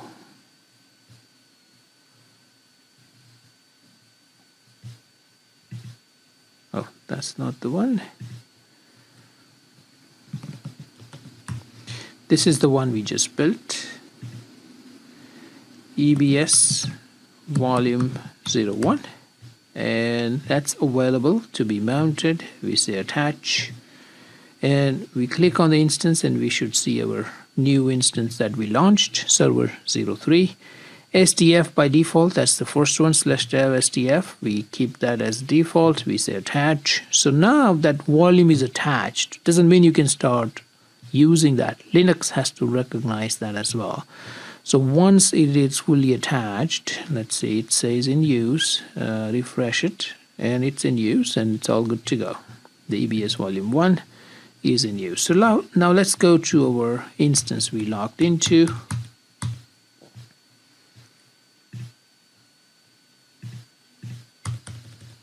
Okay, so we'd say SSH -i EC2 master key and then EC2 user at, let's find out the IP address of the instance, which was SRV03, and this is the IP address, and we put it here and we log in. Okay, so we are logged in. Now we do those commands, df -h, df -h, to see the partition, the current mount points. And we don't have the one we created. We're gonna mount it there. So we are getting ready for that. So we'll do sudo mkfs -t external 3 /dev/sdf. That's the mount point. The raw volume is there, /dev/sdf, and we're going to mount it with external 3 type file system. So we're creating a file system. So file system created, and we are going to create a local directory. You can create it anywhere. I'm going to create under mnt. So you say sudo make directory /mnt EBS volume. That directory doesn't exist, so just check it. Let's see. ls/mnt, it's nothing there. So we're going to create that directory. That's just local directory. Now we're going to mount that EBS volume in that local directory by this command, mount nfs mount. So now we will do mount with a sudo, so with a root /dev/sdf to that directory. Okay, so we can just simply go mnt EBS volume. There's nothing there. We can copy either with a cp command, or we can just do wget sudo wget http aws.amazon.com. Now we have that index.html file in there. You can wget something else, say http google.com. It's going to create another index file there too. So index permission denied, so we had to do sudo control A sudo, and it's going to have another index HTML1. That's from Google, this is from AWS, so on and so forth. You can also say copy etc host to here, sudo copy etc host here, and then you can do ls. So you got that file here. So it's a full-fledged volume that you can move it to another server. Just like that, you attach it to another server, and that server will mount it, and you can be moving that around as needed basis. So that's pretty much it. Let's recap what we did. In this lab, we wanted to we logged in as a non-root user, IAM user. We created an EC2 instance, and we created an EBS volume of 1 gig, and we mounted that volume to the new Linux server that we built. We first created file system, we created local directory, and we connected the two here. And then we just cd to that directory and use it just like any other directory, but all the data is being stored on the EBS volume that you just created, which is actually here, this one, which is on that EBS volume that we created in the console. So that's the EBS lab, very straightforward, but you need to know some of these commands, though not for your exam preparation. You can just copy and paste. You will not be asked such detailed exact command question. That's not the knowledge being tested for the rubric published by AWS for all their exams, but it's good to know that or have access to it. So I've given that to you, and you can try it and build a couple more EBS and attach it to different servers. Remember, EBS volume you create and the server you create must be in the same availability zone for it to be able to mount it. Otherwise you cannot. Not same region, same availability zone as well. Okay, so there you have it. That's end of lab HCC AWS lab 1058 for AWS hands-on on EBS for your certification preparation. My name is KC Shah from Hello Cloud Source. Thank you very much. Bye-bye. All right, let's look at the shared security responsibility model. Question ID HCC AWS PQ1204. You are hired. Let's start the call of the question as I always do. Which of the following are the company's responsibility for AWS shared responsibility model? Choose two answers is what we have to do, and I would scan the choices at this point. Compute, server side 50%, edge location, security, all application data. So I have an idea when I read the question, what is it all about? For more information, look at my exam taking strategies for success. You're hired as a cloud practitioner by the company 1 week ago. The company is planning to move 100 servers in AWS in next 2 weeks. Architecture calls for using AWS CloudFront capability, that's their CDN, involving their edge locations. The CIO of the company is extremely concerned about the security and wants to ensure that the company carries out the security of the cloud environment per the best practices. Which of the following are the company's responsibilities? What under this shared responsibility security model? So two choices, answers are B and E. Let's look at B. Server-side encryption, that is AWS company's responsibility, not AWS, and all application data. So question is asking what is our responsibility, this company's, non-AWS.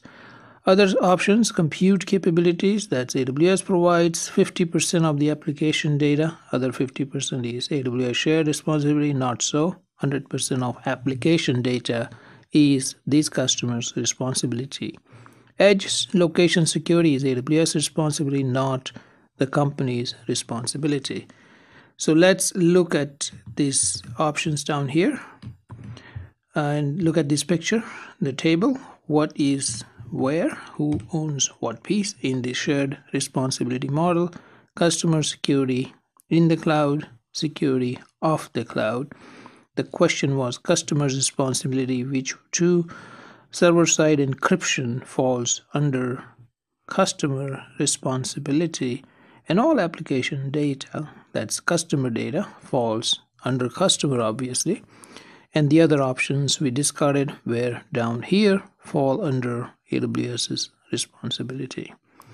So that's it for this question. Degree of difficulty 70. Not so hard if you logically think about it. It makes sense, but you still have to make sure you study this table fairly well. You will have to answer a few questions in Certified Cloud Practitioner exam. So make sure you're ready for that if you're taking that exam. Thank you very much. Bye-bye. Hello, let's talk about question ID 8CC AWS PQ1266. What of the following are IAM best practices according to AWS? Choose two. Best practices. There are several. I've listed it down here. So let's look at the answer here. B and D. Grant list privilege is the best practice. Rotate security credentials regularly is another best practice for IAM under AWS. So there are several best practices, as I said. Let's look at those down here. I have 4, 5, or 6 of them, maybe more right there. A bunch of them. Okay, so there are several. I would like you to go through those. You will have a couple of questions, if not more, on this subject in Certified Cloud Practitioner as well as Associate Solution Architect and even Developer exam. So make sure you understand these best practices and you go accordingly. Also CSAUT, by the way, would have this type of questions as well. So because it's part of the curriculum, part of the rubric, just double check, and I'm pretty sure that IAM is part of that. Anyway, so make sure you master the concept of IAM best practices. And what are those? Once again, the answers are here B and D. B is grant list privilege and rotate security credentials regularly. Other options why they are incorrect: grant maximum privilege, quite the opposite. Grant least privilege to admin users and have them open ticket. Now that's impractical. You need to give them not the least privilege, but just enough privilege to do the job, and you can have them elevate those access as needed, but you gotta be practical. That's least privilege, meaning almost no privilege at all. Choice E, restrict use of MFA for only privileged users such as C-level staff. No. Privileged users in terms of IAM are ones with rights, not with the power or title, C-level, right? So not that kind of privilege we are talking about. So the concept in IAM, the best practice is set up multi-factor authentication for privileged users. But these privileged users meaning elevated access users, users with elevated access, not elevated titles such as C-level staff. So that's incorrect as well. So B and D are the IAM best practices. There's a list down here. Make sure you go through that. That should do it for this question. HCC AWS PQ 1266. KC Shah, if you have any questions, feel free to reach out to me via the communication channels. Thank you very much. Bye-bye. Question ID HCC AWS PQ 1164. Let's discuss that. Which of the following AWS services can be penetration tested? Penetration tested by its customers. Not all AWS services can be penetration tested. It's only few. Choose two is the call of the question. Answer choices A and B, EC2 and Lambda. These are the two. You cannot penetration test Glacier. You cannot penetration test S3 nor IAM. This service is not possible to penetration test. EC2 and Lambda, also not all EC2 instance types. The micro ones are not allowed for penetration testing. But these are two broader categories. So let's look at the explanation here, and there is a list of those categories and services. So EC2, RDS, Aurora, CloudFront, API, Gateway, Lambda, Lightsail, DNS, Zone, Walking. These are 8 services that you can perform penetration testing against. Degree of difficulty 70, just above the average, because you have to remember this. It's not fun to remember things, verbose. So that should do it for this question ID. Once again, HCC AWS PQ 1164. Thank you. Let's talk about this question ID HCC AWS PQ 1356. PQ 1356. Which of the following is false? False about RDS. Answer is D. It can be deployed in multi-region. That is false statement, therefore true answer.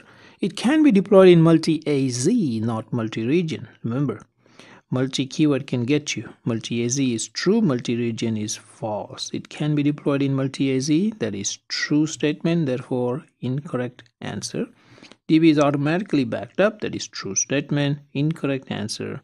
It supports Postgres SQL. That is true statement, therefore incorrect answer, because we are looking for false. And false is it can be deployed in multi-region. No, not as one database. You can do one database in one region, another in other region. That's two different databases, not multi-region single database. Multi-AZ, yes. Multi-region, no. Degree of difficulty, just above average. So that should do it for this question. HCC AWS PQ 1356. 1418. Let's start at the call of the question. What should the cloud architect do to solve the problem? Okay, what should cloud architect do? Now, the assumption in this type of call of the question is what should the cloud architect do based on the best practices. Just remember that. Just we gave this person a title. He or she took this test, passed it, got the certification. So it is assumed that person knows the best practices or needs to know the best practices because you are being asked that question in this exam. So just keep that in mind. Subtle thing, but important. The company is operating hybrid cloud environment for the last 2 years, supporting 300 applications, 1,000 EC2 instances, 800 on-premises virtual servers. So in other words, it's a good mix of hybrid environment. The company is using RDS for MySQL for their applications. The cloud operator noticed that RDS access is slow and it is affecting users. The CloudWatch logs confirm that RDS is busy and near capacity. You go to the cloud architect, what should that person do? What should she do? The answer is B. She should upgrade RDS instance type for better performance out of RDS MySQL. So how you start with an instance type. When you roll out an RDS, you make a selection based on your performance requirement, based on the money you want to spend.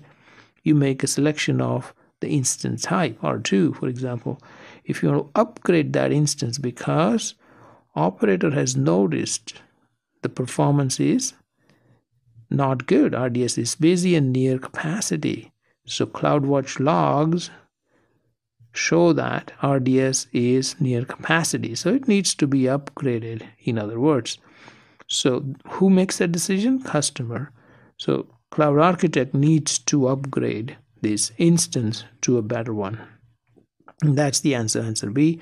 Answer choice A, migrate RDS to MySQL running on EC2 instance. Not true. Keep this in mind in all of your questions. It's very likely that this is not the right answer. Anytime you want to run database on an EC2 instance, 9 out of 10 times, perhaps 10 out of 10 times in the exams, practice exams, it's going to be incorrect answer. AWS scales RDS instance type automatically. Incorrect. Even though it's fully managed, instance type selection is customers, upgrade decision is also customers because it costs extra money. RDS instance type does not need to be changed after initial selection by the customer because RDS is a fully managed service.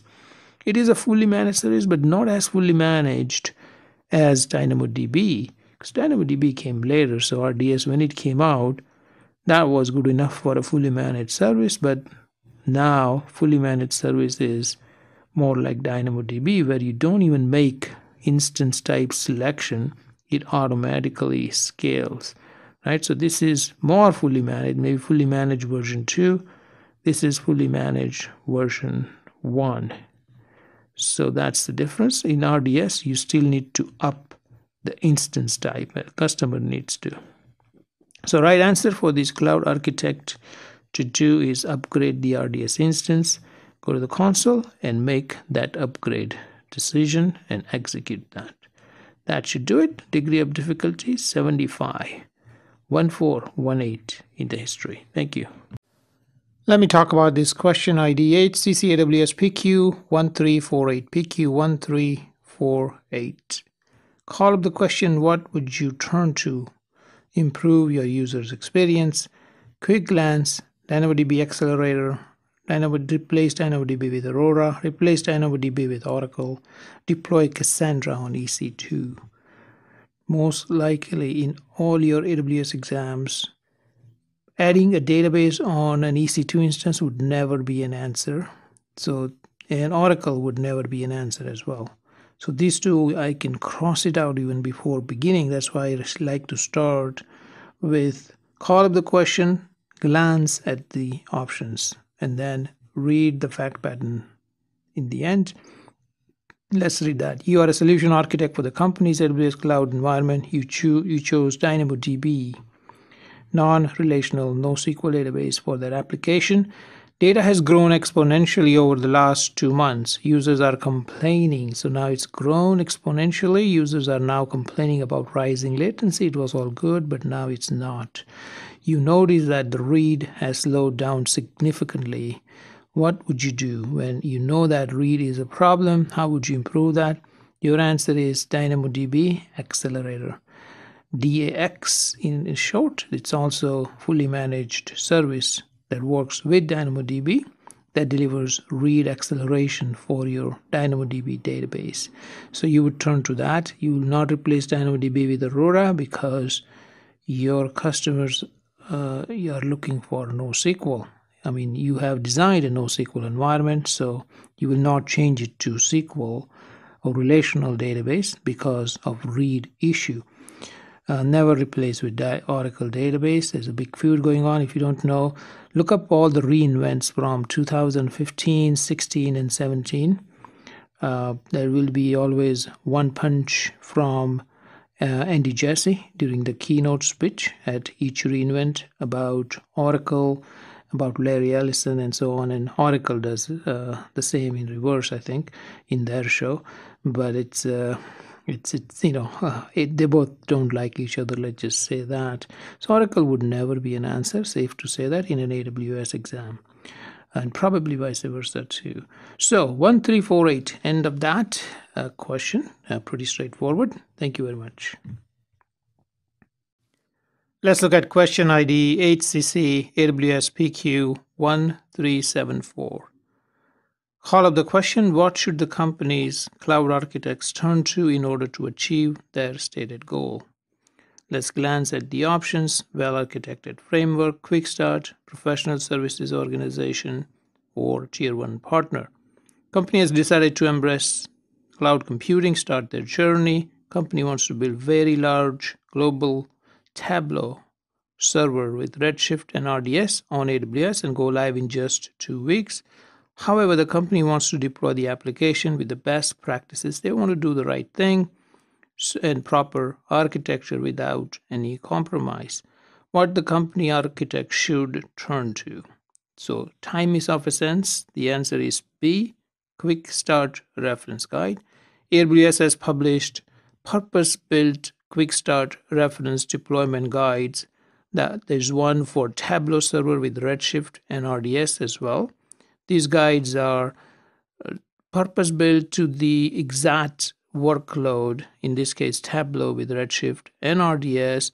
They provide cloud formation script for the workload that you can simply click on it to get started with the deployment process. The best thing to do is you have 2 weeks. The architect should look at this deployment reference, quick start reference deployment guides, understand them, modify to their requirements, and get going very quickly. Let's look at the other options. Well-architected framework, very useful. They should always look at it, but it's not going to be sufficient, or they won't be able to pull it off within 2 weeks, right? So it is not right suggestion with the given set of stated goals and the requirements we have. AWS professional services, very good option as well, but it's gonna take longer than quick start. They may turn to quick start as well. Engage AWS tier 1 partner, that's also a very good option, but not in this case because it will take longer. Both options C and D may take a little longer. You have to get into contracts and other aspects. So correct answer is B. Quick start reference deployment is the way to go in this situation because it's a very large organization, has Tableau server with Redshift and RDS, and requires to be up and running in 2 weeks. Do not want to compromise on architecture. So best thing to do is turn to ready-made deployment guide available from AWS that's already vetted, tested multiple times by AWS and by their customers. Use that and deploy that workload with it. So that's end of question. It's HCC AWS PQ 1374. Thank you. Question ID HCC AWS PQ 1206. Question is the call of the question. That's where I like to start. Which of the following areas should not be on the company's list to secure? So it's a negative question. What should not be company's, meaning what should be AWS responsibility? We have a bunch of choices. In this case, I'm not gonna even glance them because I would like to just read the question and figure it out based on the choices. In this case, you have to be a little smart about it. Read and listen to my exam success strategy document and a video. For more information, the company wants to move to AWS Cloud from their on-premises and by hosting 3,000 applications worldwide. You're working closely with AWS account team. CISO of the company is concerned about security of AWS. Which of the following areas should not be? So should be AWS responsibility, should not be company's responsibility in their list. Choose 2, answers C and D. Edge locations and storage services, regions and database services. These are AWS responsibilities, not the company's responsibilities. Let's look at other options. Network config is company's responsibility, whereas this is AWS. So A, C. So that both are jointly not correct.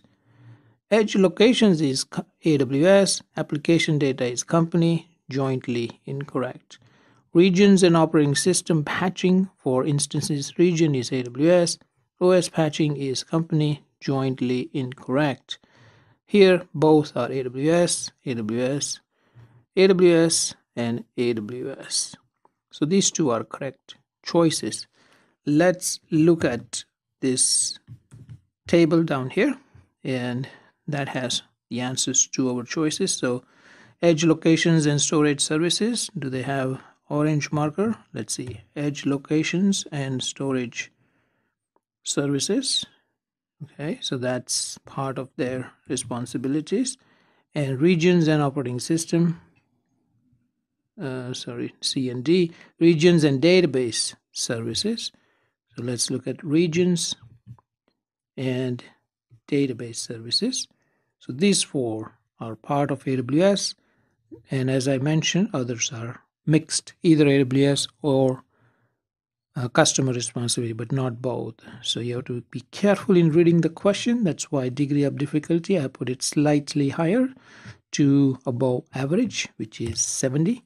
65 is my average. Look at the calibration thermometer for more information on how I calibrate these questions, so you understand where you stand. Okay, that should do it for this question. HCC AWS PQ1206.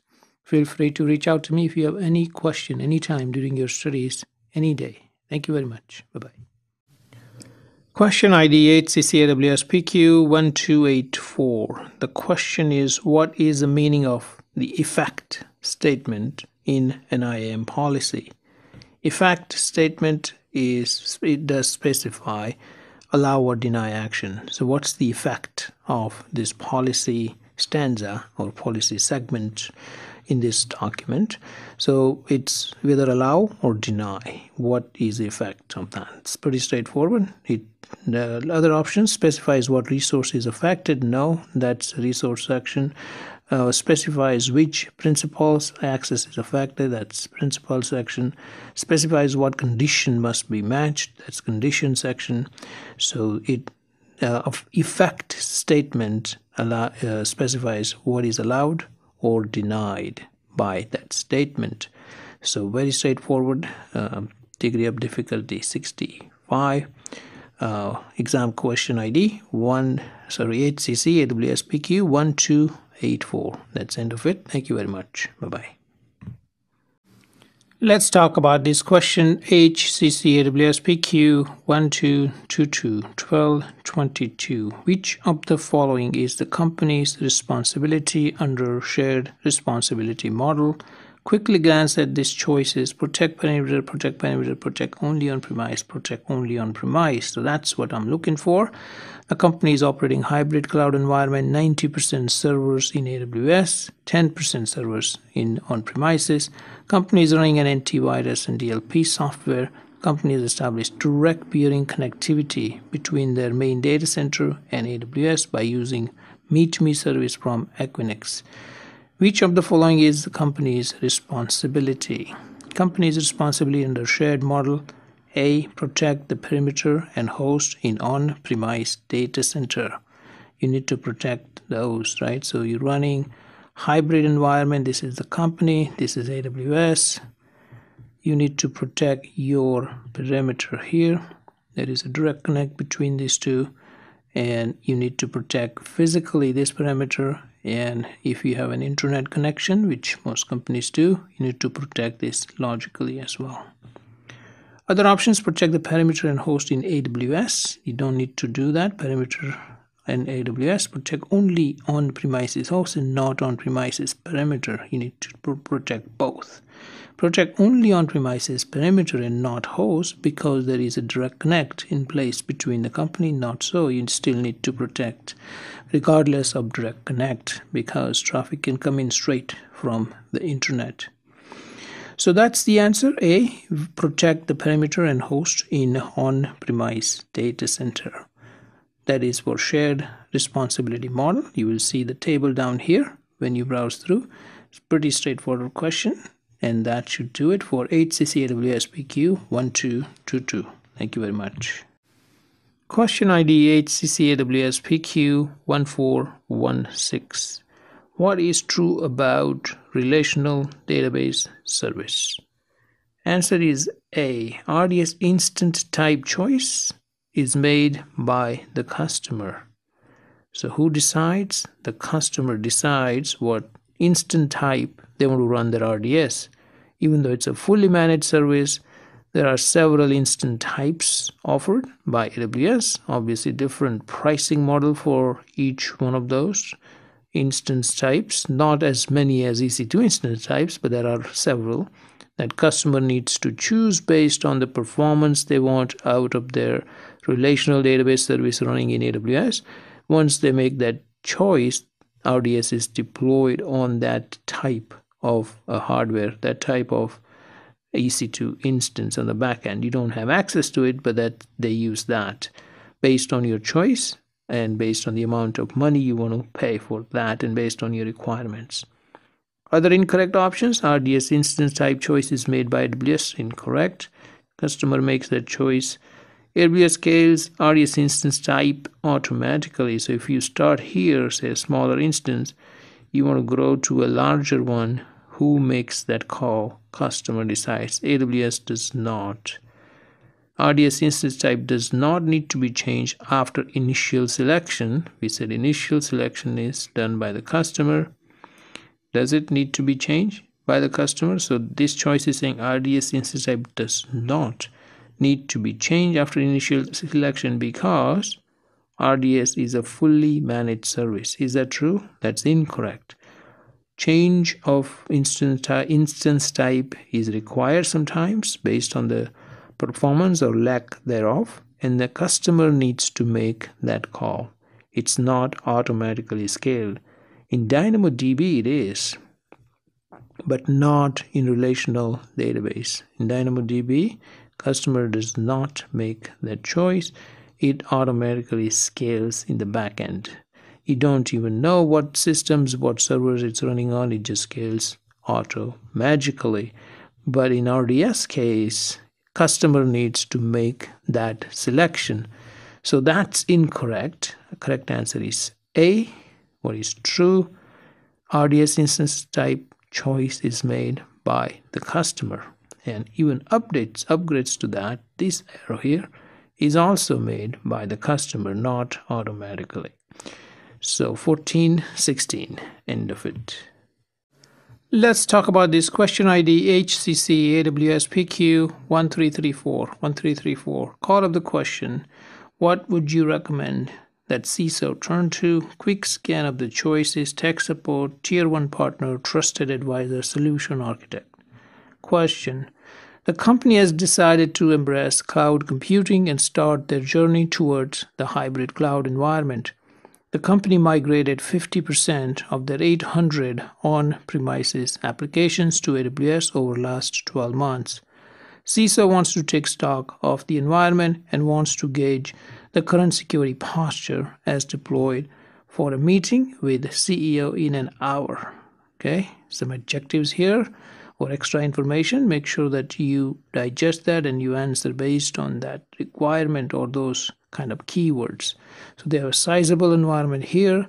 CISO wants to take stock of the current environment and wants to gauge the current security posture as it is deployed for a meeting with CEO in an hour. What would you recommend that CISO turn to? What would you say? Hey CISO, what would you do? Trusted advisor. Give CISO access to trusted advisor tool or run it for the CISO, provide information. Other options: AWS tech support will take you longer. They'll not do that unless you have enterprise kind of a support, and that too, it would not be done in an hour. Tier 1 partner, same thing. And solution architect, you can turn to, they can help you. But in a paid engagement, in professional services environment, they can go into that details. Or even if you have enterprise support, they can do to some degree, not to the extent you might want, but to some degree they can help you. But definitely in paid engagement they can do it. So, but not in an hour. So those options would not be good. AWS Trusted Advisor, you can get it almost instantaneously. It'll compare your current environment as deployed against the best practices. And then CISO can digest that, say, hey, our security posture is very good, or we need to work on it, and we are working on it in the meeting in an hour. So that would be the best option for you to recommend, AWS Trusted Advisor tool. The tier tool gives you check in 5 areas: cost, performance, fault tolerance, security, and service limits. That should be it for this question, AWS PQ 1334. Question ID HCC AWS PQ 1410. What is false? We're looking for an incorrect statement about IAM inline policy. What is an inline policy? Inline policy is one that's applied directly to an entity. So what is false about it? That's not directly applied would be the false. So A, it can be applied to an IAM user via group. That's not inline. That is a policy inherited via the group. So inline is directly applied. So this is a false statement. Inline policy. This is not an inline policy. So a false statement, therefore correct answer. It can be applied directly to a user. That's the meaning of inline. So correct statement, therefore incorrect answer. It can be applied to a group, correct statement, incorrect answer. Can be applied to a role, correct statement, incorrect answer. Degree of difficulty, right above, just above average at 70. So that's end of question, PQ1410. Thank you. Hello, let's discuss this question ID HCC AWS PQ1174. 1174. I'd like to start at the call of the question. Based on the above, which of the following is true per AWS policy is what we are looking for.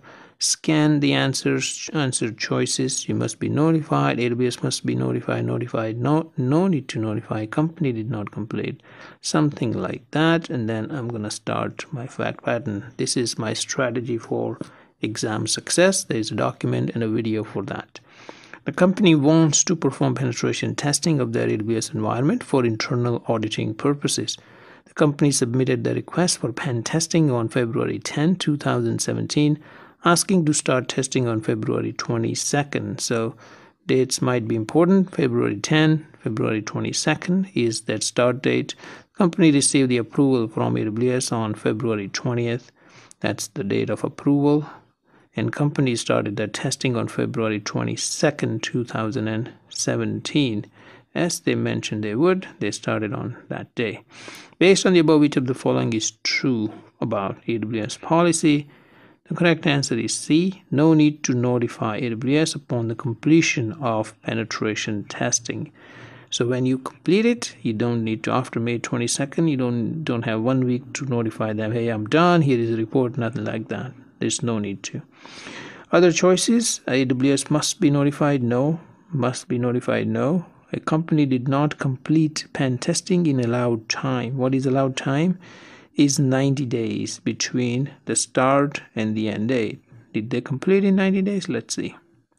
February 22nd to May 22nd, right? So is that 90 days? Yes, that's 3 months, 90 days.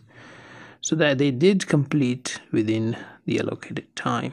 So that's not a problem. They did not violate. Did not complete. They did complete. So that's incorrect. Answer choice C. No need to notify. No need to notify. Okay, that should do it. Thank you very much. Question 1108. Which of the following is a minimum AWS support that gives you 7/24 customer service, not technical support, business hour technical support, 2 contacts to open the ticket, and offers less than 15-minute response when business critical system is down? 15-minute response when business critical system is down is aggressive, and that would be the highest cost you would pay for it, would be enterprise. Degree of difficulty 70. Below you will see the table that will walk you through all 4 levels and what's included where. This is the difference. The first, this one is in basic, and let's see, business hour technical is in developer, minimum developer, 2 people, 2 customer contact is in business, and then this one you did minimum of enterprise. So there you have it for this question 1108. Hello, let's talk about this question HCC AWS PQ 1218. 1218. 1218. Let me draw it. Just making fun. Okay, 1218. The question is, which of the following is the company's responsibility under the security model? So we're looking for company's responsibility. Company is embarking upon the cloud journey. One of the applications that will be deployed will benefit greatly from CDN, Content Delivery Network. However, CIO is extremely concerned about the security of the cloud environment. You are hired, and your job to find out which one of the following is your responsibility. Okay, so which one is it? D, fault tolerance of the application. You are in charge of your application. You need to design. AWS gives you tools. AWS has laid out regions, AZs, CDN location, edge locations. So you need to plan your application. You need to architect based on the best practices. You can get the guidance, but it's you who will be responsible in the end for the fault tolerance. Nothing is going to be 100% fault tolerance, but you can come pretty close to it. But that's always about trading the cost and fault tolerance and other performance aspect of your application. You have to trade one for the other. Near 100% available application will cost a lots and lots of money. Not even possible, but close to 100% is possible. Fault tolerance of a region is AWS's responsibility. Securing CDN locations is AWS responsibility. Securing EC2 virtualization software, the one that's running on the hypervisor, the host where EC2 instance is running on, that is responsibility of AWS, not yours. Let's look at this table down here, and that's where this question is coming from.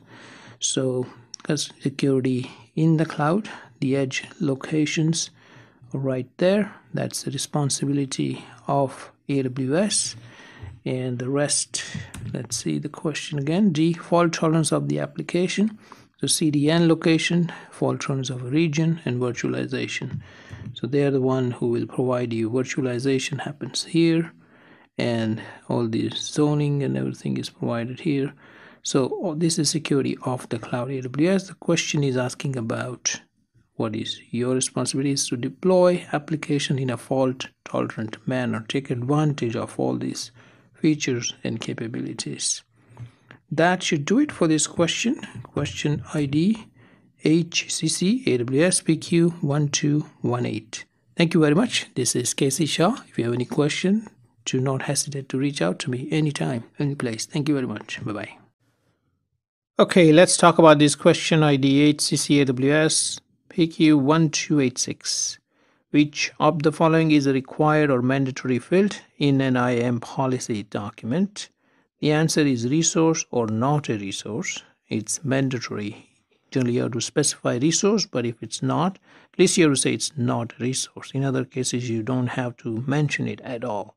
So this is one required element of a JSON policy document that can be attached to an IAM user or a role in the IAM policies. So what are the other options? Condition, not so. It is optional. Principal, optional. String like is an optional.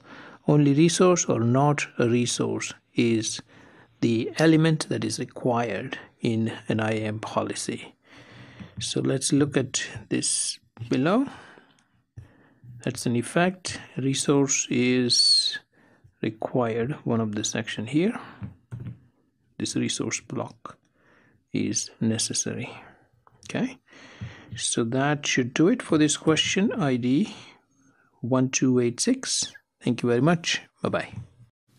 All right, let's examine this question together. HCC AWS PQ 1346. Call up the question, what would you recommend to the application architect? Glance at options: RDS, DynamoDB, Aurora, Oracle. Just know that Oracle would never be an answer on any AWS exam. There'll always be a distractor. So let's cross it out first. Just kidding, but that's mostly true. The company has decided to embrace cloud computing and start their journey towards the hybrid cloud environment. The application architect wants to utilize a database that can scale automatically. So we'll highlight that. Scale automatically up to 10 terabyte, delivers less than 10 milliseconds of access to the data, requires no or minimal database administration, and she does not have to worry about schema when she wakes up every morning. She doesn't want to be bothered by schema, so schema less. No schema. No schema is what she wants. What would you recommend to her? Your answer is DynamoDB. This spells out DynamoDB, what it can do. If it was a Jeopardy, this was an answer. DynamoDB would be the answer to this question.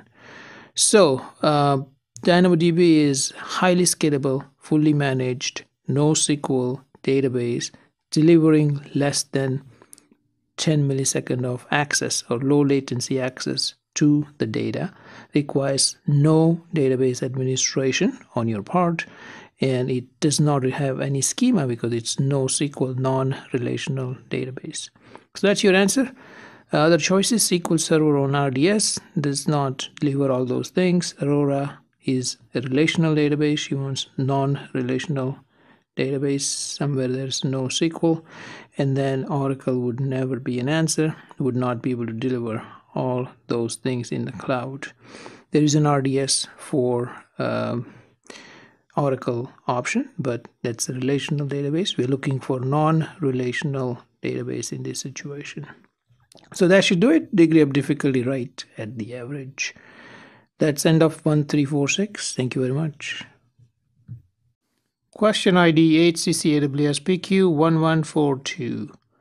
Call up the question, what tool would you be using? Quick scan tool, trusted advisory tool, AZ tool, EC2 dashboard. Okay, so we know what we're looking for. Question: an enterprise company runs a hybrid cloud environment with a 50% servers on premises and 50% in the cloud, AWS cloud. The company is worried about resiliency of their environment. They hired you as a consultant to quickly identify resiliency status of their AWS environment. What tool would you turn to? What would you use? The answer for you would be run the Trusted Advisor Tool Check. Trusted Advisor Tool Check will give you this fault tolerance, and that relates to resiliency, whether you can withstand an outage in one of the availability zone at AWS, whether you can withstand an outage of a server, multiple servers, what level of fault tolerance your application is designed upon and running upon. So you can quickly get an idea based on current as-is state and compare it to the best practices that AWS has identified and documented in well-architected framework, and hundreds of their customers have implemented it. So they apply that to find out and let you know almost instantaneously because they have all this data. Other options: run region scan tool. It's no such tool. Run the AZ scan tool. No such tool. Go to EC2 dashboard and click on resiliency report. No such thing. So only correct answer is Trusted Advisor Tool Check. That will give you what you're looking for quickly as well, very quickly. That should do it for this question, AWS PQ1142. Thank you. Let's look at HCC AWS PQ1252. The startup uses AWS Cloud Computing for their business and productivity applications. The startup had basic support plan initially, which they upgraded to developer support plan last month. What would be one reason for them to upgrade their developer level support plan to business? So they went from basic to developer. What would be one more reason for them to upgrade again from developer to business level support plan? So let's see. The answer is C. They will be able to run trusted advisor checks. So if trusted advisor means something to them, they can run all 5 checks. So basic checks, core check, security, and service limits are available for all: basic, developer, business, and enterprise. But the cost, performance, and fault tolerance trusted advisor checks, the 3 other checks, fault tolerance, these are available only from business and enterprise support plan customers. So it is, if they can upgrade to business and get all 5 checks if it means something to them. So that's the answer. Let's look at other options. No difference in trusted advisor capability with this change. No, there are differences. The table is down here on this page. They will be able to run trusted advisor checks in 1 more area. No, 3 more areas. They will receive concierge support. No, concierge support requires enterprise level support agreement, not the business level support. Enterprise support agreement will be required for concierge level support. Degree of difficulty for this question, 65. It's right at the average, 65, 70. 65 is average, 70 is just about above the average. So you'll have to remember some of this. The table is down here. Let me go there. right here. So some of this you will have to remember. Just do all my practice questions and I cover most of the important ones. That makes sense. So that should do it for this question. 1252. 1252. That's it. Thank you. Let's look at this question ID 1426.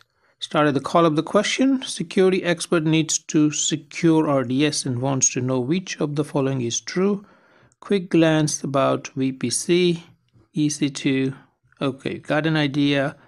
Let's read the question. The company has decided to embrace cloud computing and start their journey towards the hybrid cloud environment. DBA wants to leverage RDS. The security expert needs to secure RDS and wants to know which of the following is true from security perspective.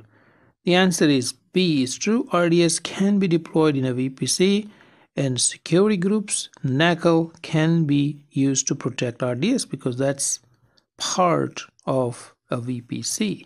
So it can be used. So that's the answer. Other incorrect choices. RDS cannot be deployed in VPC is incorrect. RDS can be deployed. RDS can be installed on an EC2 instance. No, RDS is a service, cannot be installed on EC2 instance. RDS cannot be installed on EC2 instance. That's correct. And security groups can be used to protect RDS instance. No, not on EC2 instance. It can be used, security groups can be used in a VPC environment. So it doesn't talk about VPC. So therefore, incorrect choice. Correct answer is B. RDS can be deployed in a VPC. Because it can be deployed in a VPC, now we can use security group and NACL. Here it was no mention of VPC. So by default, it is outside of VPC and you cannot use NACL and security groups. So that's the difference there. Answer is B for 1426. Hello, let's talk about this question HCC AWS PQ1220. The call of the question, which of the following is company's responsibilities? And we have a bunch of options and I'll just quickly glance at it. Perimeter, network switches, and host. Okay, let's look at the fact pattern. The company is operating a hybrid cloud IT environment servicing their business around the US with 10% servers in AWS, only 10%. In AWS, 90% on premises. The company is running an antivirus and DLP, digital loss prevention software in their on-premises data center. Which of the following is the company's responsibility under the shared responsibility model? The answer is C. Protect the perimeter of their data center, on-premise data center physically and from information security perspective. Remember, they are running hybrid cloud. So this is company's data center. This is AWS environment. And they're running hybrid. So that's it. This is the internet. They are running a hybrid environment. Perhaps they have a direct connect across or a VPN connectivity between the DC and AWS. 10% here, 90% over there. And what the question is asking, what is customers, the company's responsibility? Of course, their data center physical security, guarding the building, and information, whatever is coming in, because they are connected here. Whatever comes in through the data center can affect AWS environment as well. So that is customer. Let's look at other options which are not correct and why. Choice A, protect the host where EC2 instance is run on with the antivirus software just as the on-premises environment. Do you have to do that? Protect the host where EC2 instance is run on with antivirus. That's not necessary. Protect the perimeter of their data center and AWS physically. So perimeter of data center and AWS. The customer is not responsible for AWS perimeter. Let's say these are the multiple buildings of AWS. That's the perimeter. You don't even know where this building exists, so you cannot go there. So that's incorrect. D, protect network switches from software in AWS. That is AWS responsibility, not the customers. So customers needs to worry about this edge at the data center physically, as well as, so this would be the logical edge, information edge, traffic coming in from the internet. So they need to protect this as well as this, the physical perimeter. So that's the answer choice C for this question about the shared security, shared responsibility security model. Let's look at that model if it's here right there. So you see that it's based on this. Make sure you understand that well. Lots of questions in certified cloud practitioner exam.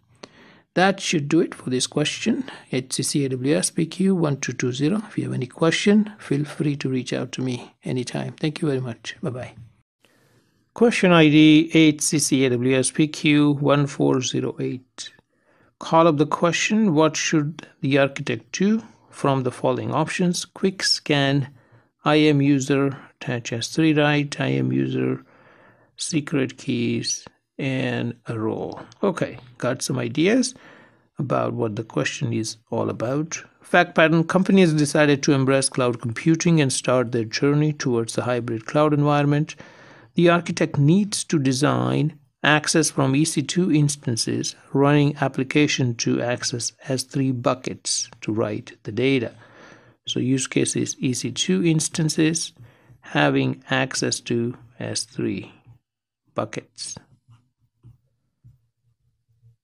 Anytime you have that situation, one AWS resource need access to another, just remember this: role is very likely to be your answer. So the answer is going to be D, create a role, attach the policy, attach this role to EC2 instance, right? Role gets attached to an instance. So that should do it. That's the right answer for D. Let's look at the incorrect answers. Create an IAM user, attach role permitting S3 write access to the user, attach IAM user to instance. No, you don't attach IAM user to instance, you don't attach role to an IAM user, except if it's an Active Directory external user. So that's incorrect. Create an IAM user and add this user to a group, attach a role permitting S3 write access to the group, attach IAM user to EC2 instance. Again, incorrect. You cannot attach IAM users to EC2 instances. Store access and secret keys. Now, this is a viable option for an IAM user on EC2 and use these keys. Now, it's implied here that IAM user has this access to these buckets, but assume that it does. This might work, this will work, but it's not the best practice. Remember, you're answering based on the best practice. Storing keys on the EC2 instance, not a good idea. So you should not use that approach. So your correct answer is create a role, give that role a policy, and attach it to an EC2 instance. That should do it for this question. Degree of difficulty at about average. 65 is average, 70 is above average. Majority of your questions will be in this. Now look at the thermometer document, thermometer video for how I calibrate my practice questions to give you an idea. Thank you very much. Bye-bye. Let's look at this question 1320. When the admin sees the bill for this server, what should the compute time, what should she expect? We got some numbers here. Let's read the question. EC2 instance server 01 running for 3 days. So 3 days in the running state. Infected one of the systems. Admin decided to down the server. So it was down, was restarted after. So it was stopped for this long. So then 6 hours, 16 minutes, 28 seconds. That was the stop period, and ran for 2 more days and terminated. So you terminated in the end. Suppose you start here and you terminated there. This is the stop. Okay, what should be the compute charges for this server? Answer is 5 days. Answer is 5 days, because you stopped it for this long in the middle, and it was terminated at the end. So you should expect 5 days worth of charge. Now remember this here, Windows keyword, Windows EC2 instance. Does that make a difference? Yes, Windows EC2 instance is charged on a per hour basis. Linux, on the other hand, is charged on a per second basis. But here, either instance will not be charged when you stop it, right? So if this is a stop, either instance will stop accruing the charges. So in either case, it would be 5 days. But if it was not stopped here, then Linux instance would be charged based on a per second, whereas Windows would be charged on a per hour, on a rounded number of hours, not really rounded, but rounded to the next hour. Even if you run for 1 minute or a half minute, it'll be charged a full hour price. So that's the answer. Answer A, 5 days for this Windows instance 1320. Hello, Casey Shah from Hello CloudSets. In this video, I'll talk about my offer for one-on-one free guidance to my active Udemy learners. Who is an active Udemy learner? Active Udemy learner, in my definition, is one who posts 5 times in a Q&A section of Udemy or any other combination thereof on any 5 different channels listed in my communication channel. Right, so you can post all 5 questions here, or answer 5 times, or ask questions 5 times, or ask for clarification 5 times, or help others 5 times, whatever that may be. Or you can post 3 questions here and 2 on the Facebook page, or tweet a couple of times, whatever combination. Once again, you have to be just an active learner. Once you are an active learner, you have earned 1 hour of free one-on-one guidance from me. What are the use cases for this? Some of the use cases that I have thought through, right? For example, number 1, if you're doing a hands-on lab and you're stuck, you cannot move forward, you looked around on the internet, you cannot find an answer, you looked at my solution, or you're trying something different than what my question and solution is, that's fine, totally acceptable, encouraged, in fact, in all my labs. So you're stuck, and that's a good use case. You can call a friend, call me, call Casey, call the instructor, and we can get online, we can share the screen, we can talk on the phone, and we can resolve the problem and get you move forward. Another use case I've thought about is you just need motivation. You just want to move forward. You're stuck. You're not motivated. You need some inspiration. Well, phone a friend in Casey. I'll be there for you.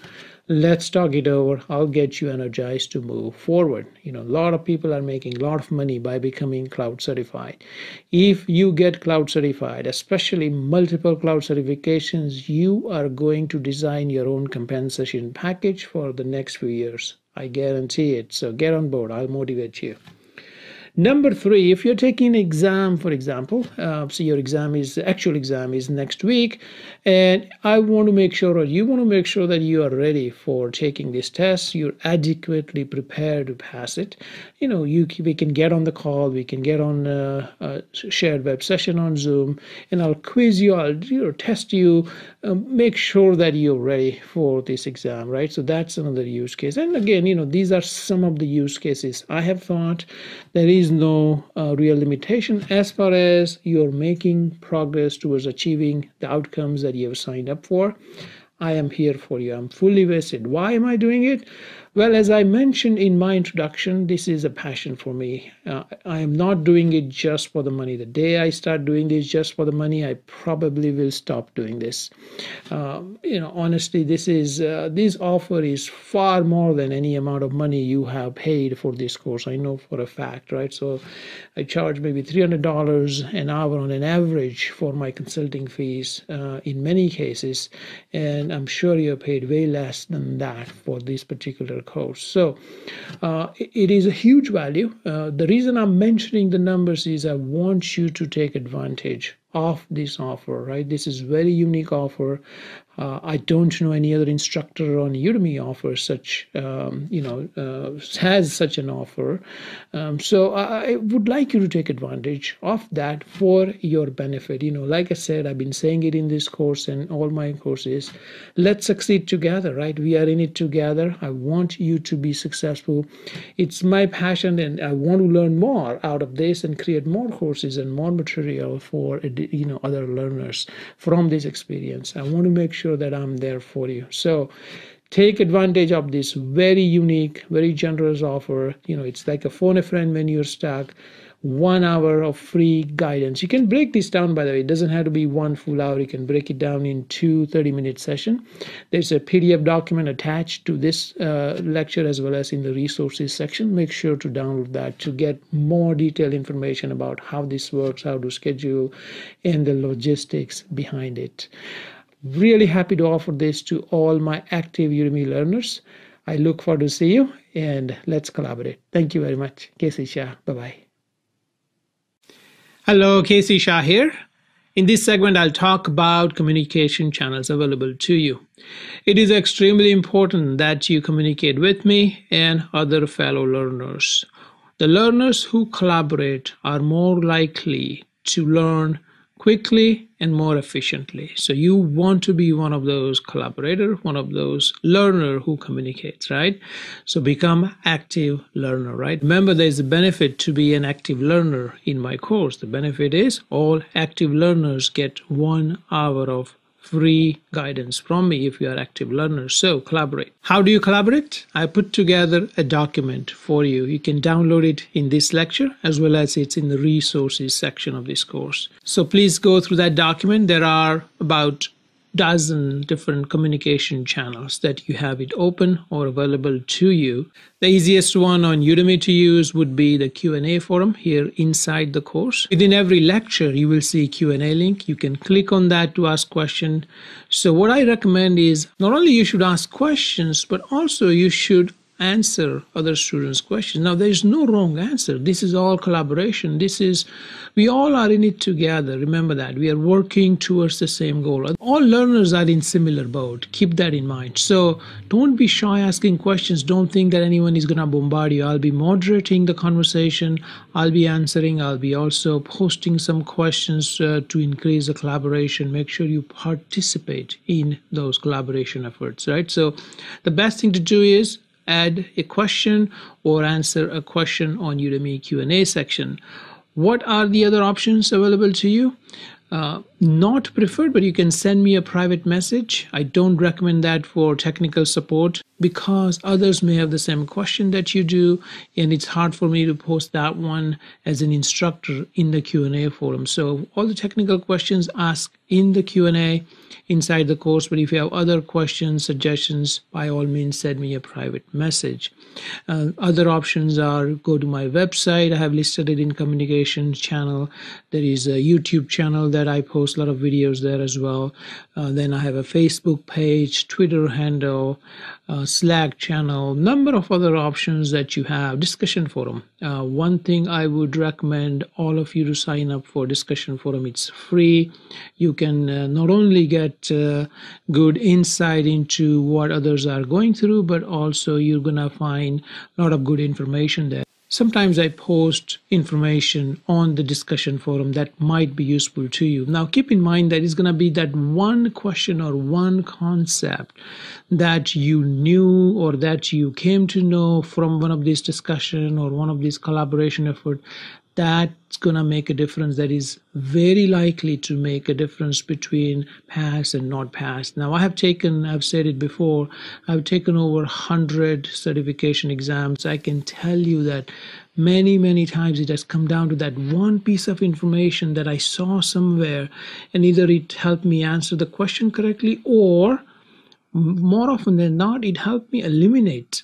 I was down to 2 choices and helped me eliminate one of those because I knew that information, right? So it's going to be one of those things that is going to help you. It cannot hurt you. It will only help you. It will increase your chances of passing.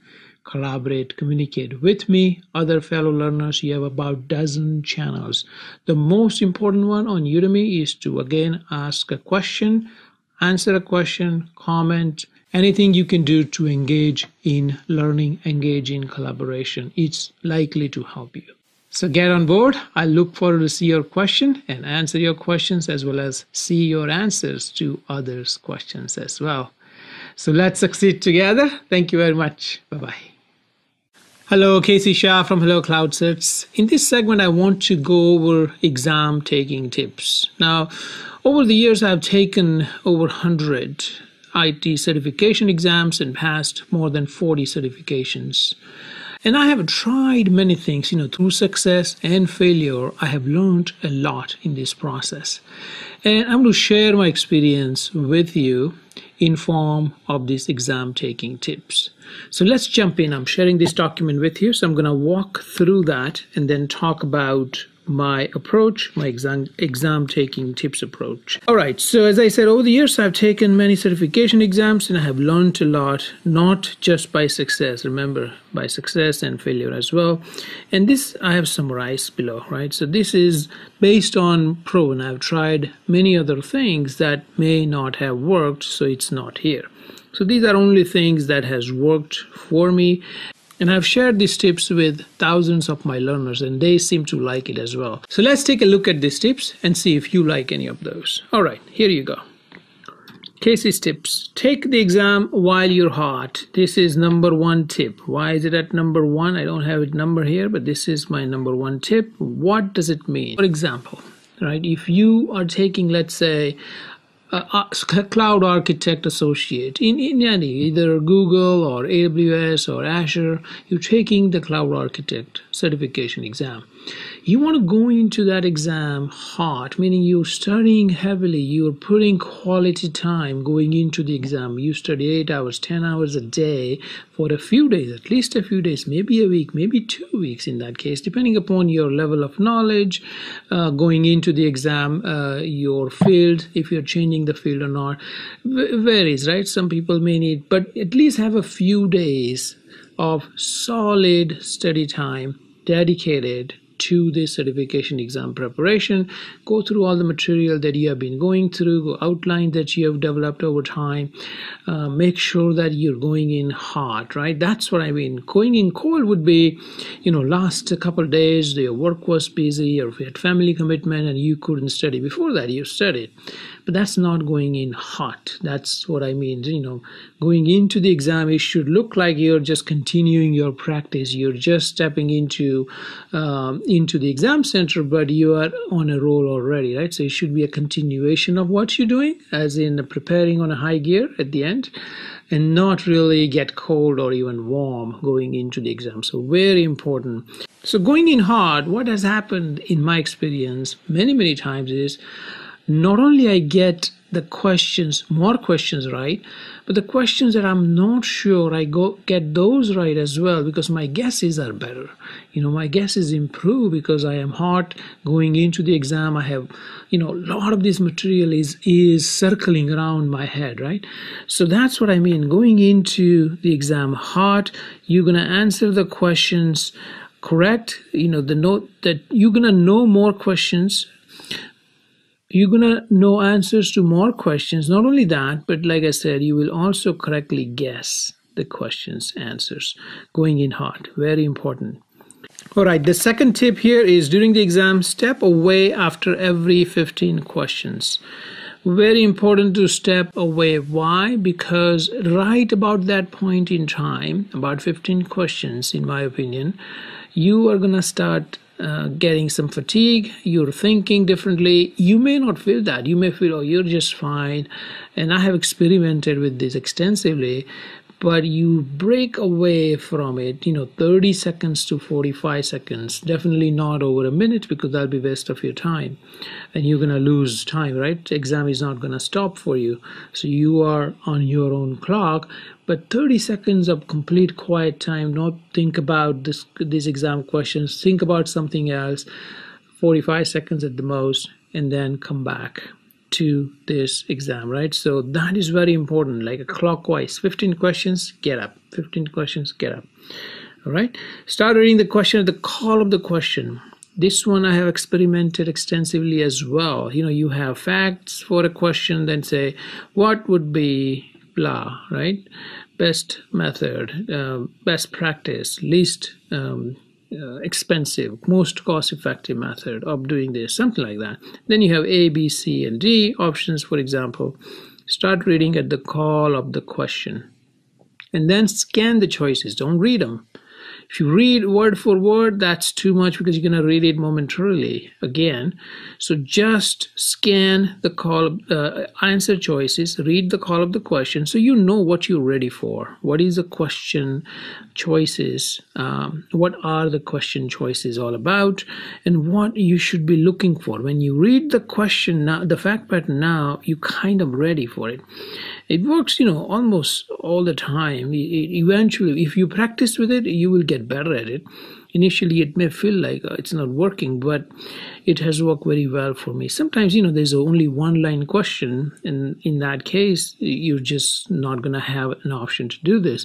But if it's 2 or 3 lines, ideally 3 or more, in 2 lines also, you can straight away read questions, but in 3 lines or more, I would always go this route. Even in 2 lines I go this route, even in 1 line I go this route, but ideally it would work better for 3 lines or more, 3 lines or longer question, fact pattern with the question and choices. But try with any question. I use this exclusively in all my certification exams. All right, so then, like I said, so that's what I'm describing here. And then once you finish that scanning, go back, read the question sequentially. Now you're going to go like normally. It's not a waste of your time. Trust me, if you develop this practice, you're going to be done with this question quicker on the long run. Then you may feel like you're reading it twice. Yes, you're reading call of the question twice, and once you just scan the choices, but that's okay. You now have better grasp than you would just start, because otherwise a lot of people reread the whole question and then call up the question. So that's even more waste of time or more use of your precious time. So then read the fact pattern and then try to eliminate, right? So these 2 are definitely wrong in your head. And then get to the last 2 choices that you think are close enough and go through the elimination process. Now, if you're not 100% sure, let me scroll this down. So you narrow this down and pick the best answer, right? So now if you're not 100% sure, so you have this question here, and then call up the question A, B, C, D. If you're not, let's say you eliminated these 2, you're not 100% sure between the 2, right? Less than 100%, even 1% less, you mark it. Mark the question. All software, all testing vendors have that option. So mark the option, mark the question, and then you will be able to get back to it. Anything less than 100%. You may have, let's say, 75%, right? 3 out of 4 questions marked that way. That's okay. Don't worry about it. And then in the second pass, what you're going to do is go to only the marked questions, because less than 100%. Now you kind of see what you are 50% or more sure, unmark those, because time is probably running out for you. So now you have to make some discount, 50% or more confident, unmark those questions, right? Unmark those. And then third pass, now you have, let's say you started with 50 questions. In the first pass, you mark 35.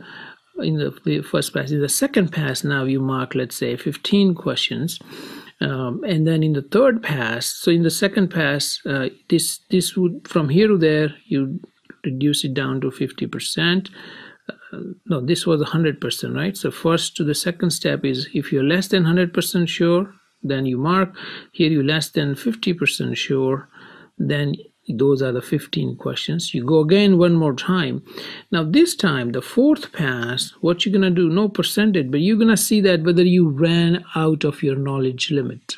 If there's something that you have no clue, something that you don't think that you'll be able to recall, you haven't seen before, you just unmark them, pick an answer that you have picked, or, make another guess at this point and unmark them. So reduce 15 down to, let's say, 5 questions in the fourth pass. And then, go through it one more time if you have to, and eliminate all of them. Your goal is to get this down to 0.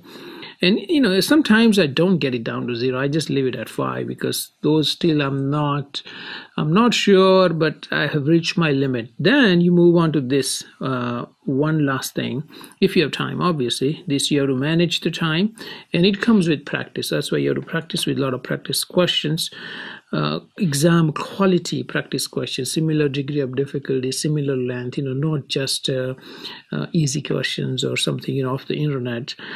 Anyways, so if none of the question is marked at this point, right, or say you still mark but you have no clue anymore, so you don't want to worry about those, maybe unmark it or leave it marked, that's fine. Now at this point I would ask you to just jump randomly, right? So what you do is randomly go to different questions, 23, 39, 11, 15, 19, instead of going sequentially 1, 2, 3, because sometimes what happens is your mind is more active in the beginning, so you start going sequentially and you reach 10, and those 10 you probably answered when you were very fresh, right? So go randomly in this random order, pick some from the beginning, some from the middle, some from the end, and then answer those questions, or double check your answers for those questions, change, but eventually you have to use your gut and you have to use your intuition at that point if for the questions that you're not 100% sure. And if you practice with this method, I guarantee you will improve dramatically. It has worked very well for me, and this is again one of those things that I've been sharing throughout this and many of my courses, my experience and expertise over more than 2 decades of taking so many exams, passing those, achieving certifications, writing training programs, helping tens of thousands of learners. This is sort of culmination of my exam tips for IT certification courses. I have another one for the law students as well, which is slightly different, but this one works very well for the IT technology certification. So make sure to try this again in your practice, especially in all my practice exam related courses. Questions that I have, I have 180 to 300 questions for each one of the cloud certifications. At the time of your viewing, I may not have for all the exams out there, but I have a game plan. I'm working towards it. I have many already done, and I'm publishing on a regular basis. And also there are many other resources you should tap onto for a given certification exam. Make sure to do many practice exam questions and go through this approach, the tips that I have been sharing with you, if it makes sense to you. You cannot just enter the exam and try all these tips for the first time. You have to practice with it to make sure that you're comfortable with it and you understand. I mean, yeah, some of them you can perhaps like get up every 15 questions. You can definitely try straight away first time. But in some of my courses, in some of my offerings, I have like a full-scale simulation exam, exact number of questions, similar rubric. For example, if they have cloud compute engine for what percentage, so I follow those, and then similar type of timing that I choose, exact same timing that you're allowed to complete that test. So you can practice with those, and that's going to help you to master this and really pass this certification exam on your next attempt. So give it a shot and do let me know if your feedback, positive, negative, if there are any other tips that has worked for you, then let me know. I can certainly share with my learning community as well. So that should do it for this Casey's exam taking tips for IT certifications. Make sure to practice with it before you take the actual certification exam. Then if you have any question, feel free to reach out to me through communication channels. Thank you very much. I look forward to see you. Bye-bye. Hello, Casey Shah from Hello Cloud Certs. In this segment, I would like to walk you through my outlining process, the approach, how it works, what is it, and should you use it or not. Okay, so let me give you some background.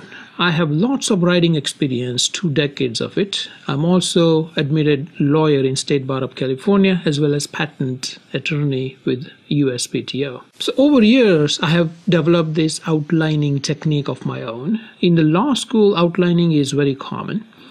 However, I have sort of mixed the law and technology in my methodology of outlining, and I'll walk you through, and it has worked very well for me. I manage enormous amount of information using this approach, and I can easily find what is where and recall things that once I knew very well, but I don't anymore because I have so much limited real estate here, so I need to make sure that I use my outline efficiently. So I'm going to walk you through the process, and if it works for you, if it's something interesting for you, you should try it and see if it works. And I can assure you that over time you get more and more efficient. So give it some time if you ever give it a try, and it's absolutely optional. If you're not interested, just click on the continue and move on to the next lecture. But it has been very instrumental to many. I have received very good feedback, and I can tell you that it works really well for me because I have multiple cloud certifications. I'm a lawyer. I have a technology, I work in technology space, and I do many things. And there's no way I can manage that without this approach. So I want to share that with you. This is $1 million approach, if you will. Just kidding, but it could be really important for some of you. So here it goes, right? This document is available to you as a PDF download in this lecture as well as in the resources lecture. Okay, so what I have for you are templates for Google Cloud, AWS. I'm working on Azure as well. It will be updated for you. So start with the template. It has all the topics that you need to know, and this covers all certifications for Google Cloud, all certifications for AWS. Now they all come up with new products and services, but they don't necessarily make it into the certification exam for a year or two or even more or never, depending upon the type of product, right? However, if you find that some topic is not in my template, go ahead and add it. Let me know. I will add it as well. This is a Google Drive document shared publicly, so you can download it as well. Links are available in this document, and this document once again is available as a download to this lecture as well as download in the resources lecture, right? So I'm going to click on that momentarily, but let me walk you through what I'm trying to suggest and see if it makes sense to you. I recommend copying. First of all, if you're doing Google Cloud certification, go ahead and click on the Google, and if you're doing multi-cloud, you can download both as well. So I recommend copying this outline. You can copy on Google Drive. You can copy from my shared drive to yours and make your own or make a copy of that. That's fine. You will not be able to update this one because it's a read-only. I have shared it in a read-only mode. So you can download it, as a Word file, however you want it, consume it. That's up to you. My recommendation is keep it on Google Drive so you can update from your phone, you can update from your tablet or anywhere, right? So the standard benefit of cloud computing applies there. So start with the above outline for all topics, and that's again just the template. I'll go through that. The goal is to build this outline along your learning journey, right? So you're gonna fill in the blanks. You're gonna put information as you learn. And what my recommendation there is the following. The key is to keep a good balance. This is the key. A lot of times, myself included, when I was new to the outlining, everything I found, I put it in the outline, and then it becomes a book and you never read it, right? So the goal is to strike a balance between not make it a book, but make your own outline, make it your own document that you would want to refer, right? So something that is not obvious to you when you're putting it in, right? If it is, the sky is blue, you don't need to put it in there, right? If it's today is Monday, you just don't need to put it in there. You want to make sure that you strike a good balance, right? How would you strike it? So only add information that's new to you at the time, right? You will learn along the way. What is new today will be obvious to you in the future, and I talk about that later. But it seems to be important for your certification exam, right? So again, if it's something that is cool, MIT researchers ran 220,000 cores on in a Google Cloud, that's very good news, but it shouldn't go to your outline. That's not important for your certification exam. exam. That's important. Maybe you should go to your OneNote or Evernote or Keep or however you want to store your information there, right? It doesn't belong to your outline for certification exam preparation. Keep that in mind, right? Now, if it is obvious to you while adding, no need to add it, right? As I mentioned, if it's very obvious even while you're adding it, remember, in the hindsight, a lot of these things will be obvious. It's okay to add it now. But if it's obvious at the time of adding, doesn't add any value to this outline. Don't do it. For example, I'll give an example. Cloud computing is growing and more companies are using cloud computing. Well, if it is new to you at this point, I mean dramatically new, if you're really changing your field from accounting to IT, sure, maybe even then I would question, this is common knowledge, right? You don't need to write that information that cloud computing is growing. This note is not worth adding to your outline because it should be obvious to you. And like I said, even if it's not obvious, it doesn't make sense. I mean, it should be common knowledge and it doesn't belong to certification exam preparation outline. On the other hand, if you come across something very difficult, you came across some command that deploys virtual servers in AWS and Google and Azure, and right now it's new to you, maybe down the road it wouldn't, add it in to your outline so that it is not obvious, it's something you want to recall. Right now it is, for you, a lot of times it happens to me, I feel that, I know this stuff, I don't need to write it, but month later, 2 months later, when you move on to other things, you forget what that was, right? So you want to put it in your outline so you can go back to it. You don't have to search the internet. Internet has, a lot of information, and it's now a problem of really filtering the right information, and that takes time. You don't want to waste your time there. Okay, so if you come across any relevant picture or screenshot, I'll show you the template. Which makes sense. Again, same principle. It's not obvious to you and it's worth the space in your outline. Remember, goal is not to make it a book. Goal is to contain your outline to a reasonable number of pages that you want to refer to it. You want to go back to, search on it, right? So if the screenshot, you can take a screenshot of a picture, or you can, just right click and save the picture and then paste it in your outline. Now, I have a specific outline format. I just use the bullet list with the indentation, so you know where you are. You want to see, I believe in see the forest and see the trees. Oftentimes, I just want to see the forest at a very high level view, but then other times I want to see the trees. I want to go deep down. I want to see even the leaves of the tree, right? If that's the case, right, you want to have your outline, you want to be able to zoom in and out. So it's designed in that way that you can go, if you're in compute, you want to go now deep into auto scaling and now deep into the timers of auto scaling, right? So you know that you are in the forest of say Google Cloud or AWS, and you're auto scaling and you're down that level. So you can up level it also if you want. If you just have all the information everywhere, it's going to be hard, right? So if you come across screenshot, put it at the end of the document. I have that for you. And you can do like internal linking on a Google Drive as well. So it's just link from there to there, or just, put some notes that you can search on it, that this is a diagram or a graph or a picture for something, this topic, and then you can search on it to get there. And you should take a screenshot from the CLI, from the command line or whatever, however you are consuming this information. I personally use TechSmith Snagit for screen capturing. It's really good. I've been using it for over 15 years. Mac and Windows both have built-in screen clipping software, with the keystrokes and stuff. You can use those if that work for you.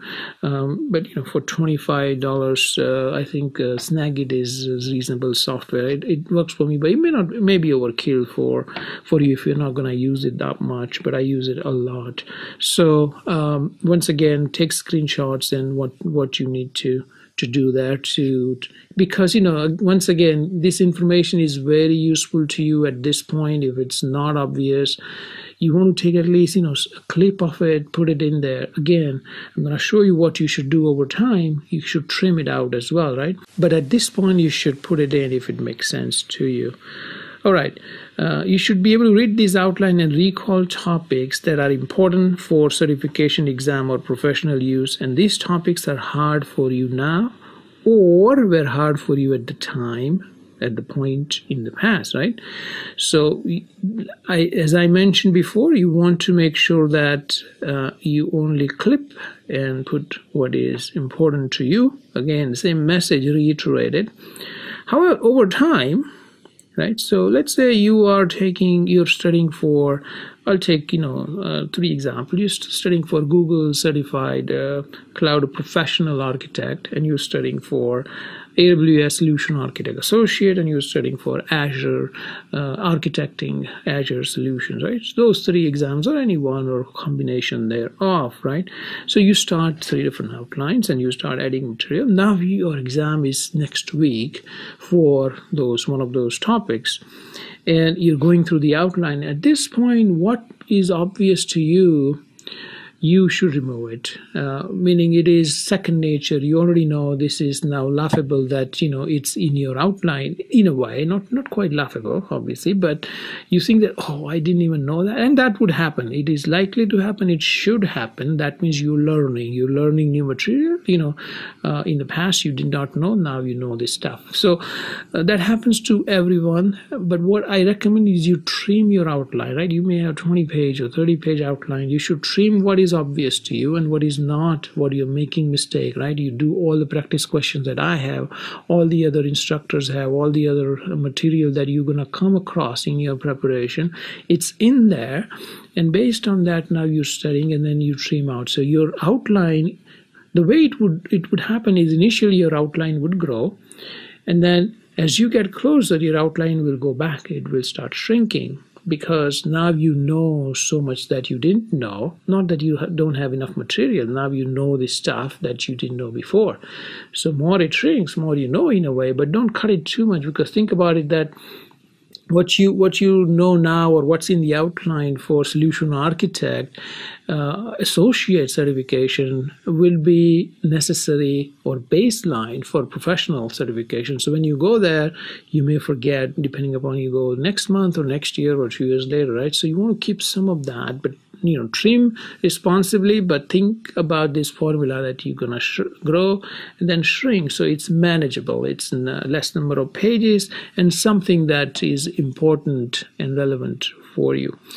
It has worked miracles for me. I'm telling you, I've like I said, taken many exams, and without this process, it is next to impossible. Now, for me, I use this method even if I'm writing a document, I'm writing a speech, or I am, doing anything, literally, planning an event. Even I start with an outline. So everything is, for me, starts with an outline, pretty much everything, and then I flesh it out. I look at the forest, I look at the trees and the leaves sometimes. So that's my approach. Now let me show you the links here so we can take a look at together, and I show you what I mean. So I'm clicking on Google Cloud link there, and then while it's loading, I'll also click on AWS, and like I said, I'm working on Azure template as well. So in here, let's start with Google here. So you have the template here. It's a view only. You can download, it's a file, and make a copy or download as. There's also a way to save it to your shared drive as well. You will find it somewhere, but those are the options that would work. And I have kind of anchors here for the rest of this. So in the beginning, it's just right here, the beginning of the template, but you can also on a Mac just click on it, and Option Enter will take you there. Similarly on Windows, Control Enter. So beginning of the template, and I have, like I said, forest and the tree view, right? So you see here, beginning of the template, I have very high level cloud computing topics here, and then you have architecture, networking, compute. So it sort of builds on, and then I have also indentation for various topics within that. So these are my trees or leaves, and then maybe this is a leaf, this is my tree, this is my forest, right? So things like that. And then you find some information about it, put it in here. And then, like I said, if you have a screenshot, it's at the end. You can also go from here, Option Enter, takes you to a screenshot. You can just copy and paste. Say I want to take a screenshot of this screen right here. I just take this and then paste it here. right? So that's just a screenshot that I just pasted. So that's the gist of it. For example, let me give you a concrete example, right? So you came across information, like I said, cloud computing is great. You don't need to put it here, but you can say that hybrid cloud computing is more prevalent in the industry today. Okay, let's correct the spelling. Prevalent, for example. Okay, cloud computing, Google Cloud. You can say that Google Cloud uses the same infra for their Gmail, YouTube, for example. And that may be new to, it was new to me, and it may be new to you at this point, right? For VPC, for example, right, something that's interesting to you, say range for CIDR is /8 to /29, for example. And that's new to you, but you don't have to say that VPC stands for virtual private cloud. Now this should be obvious. If not, you can write it now, and hopefully in a day or so you should be crossing it out. You can also use the strikeout method that I use. Like, for example, you can select it here and then format, text, strikeout. You can use that shortcut as well. So you know that this is not important. Eventually you can delete it. Maybe you can take that as a first step before you delete, and then eventually, if you're still comfortable, then delete it, or just unstrike out, make it normal if that's what you want to do. Similarly in AWS, right, you can go to AWS and say that, you know, identity and access management, IAM roles can be applied to resources, for example. You know, that may be new initially, things like that. Whatever you're learning, you go to the website and you come across something. So let's say you're searching on Google Cloud, say Google Cloud command to create a virtual machine, and you enter, and let's say you come across creating virtual machine instance, and you go in there, gcloud command right there. So gcloud compute instance is create. Let's say this command I want to write down. Either you can copy the command, or you can also do like a screen share, screen capture, and then go in there. Remember, I told you screen capture should be put at the end so it doesn't destroy your format, and you can just add there. And in the compute section, I put it in AWS by mistake. Go to Google, and you go here and then put it in there. And then in the compute section, you can then say, let's go to compute section, create a VM from gcloud. See a screenshot, or you can also say gcloud compute instances create, for example. That would be your command, right? So you can just say $, something like that, right? Okay, so the point is just make it your own, and that should help you. All right, so this should do it for this outlining. Sorry, it was a bit longer than I expected, but I wanted to give you all my mind music, my insight, what's going on, why I came up with it. Again, very optional. Try if it works for you. It has worked very well for me and many of my learners. And if it doesn't work, just use your current method, not a problem. Just continue on. And if it doesn't work, then you can stop using it as well. Thank you very much. Casey Shah from Hello Cloud Sets. Let's succeed together. Thank you. Well. Believe me or not, you made it through this course. Congratulations. I am super proud of your grit and commitment throughout this course. Job well done.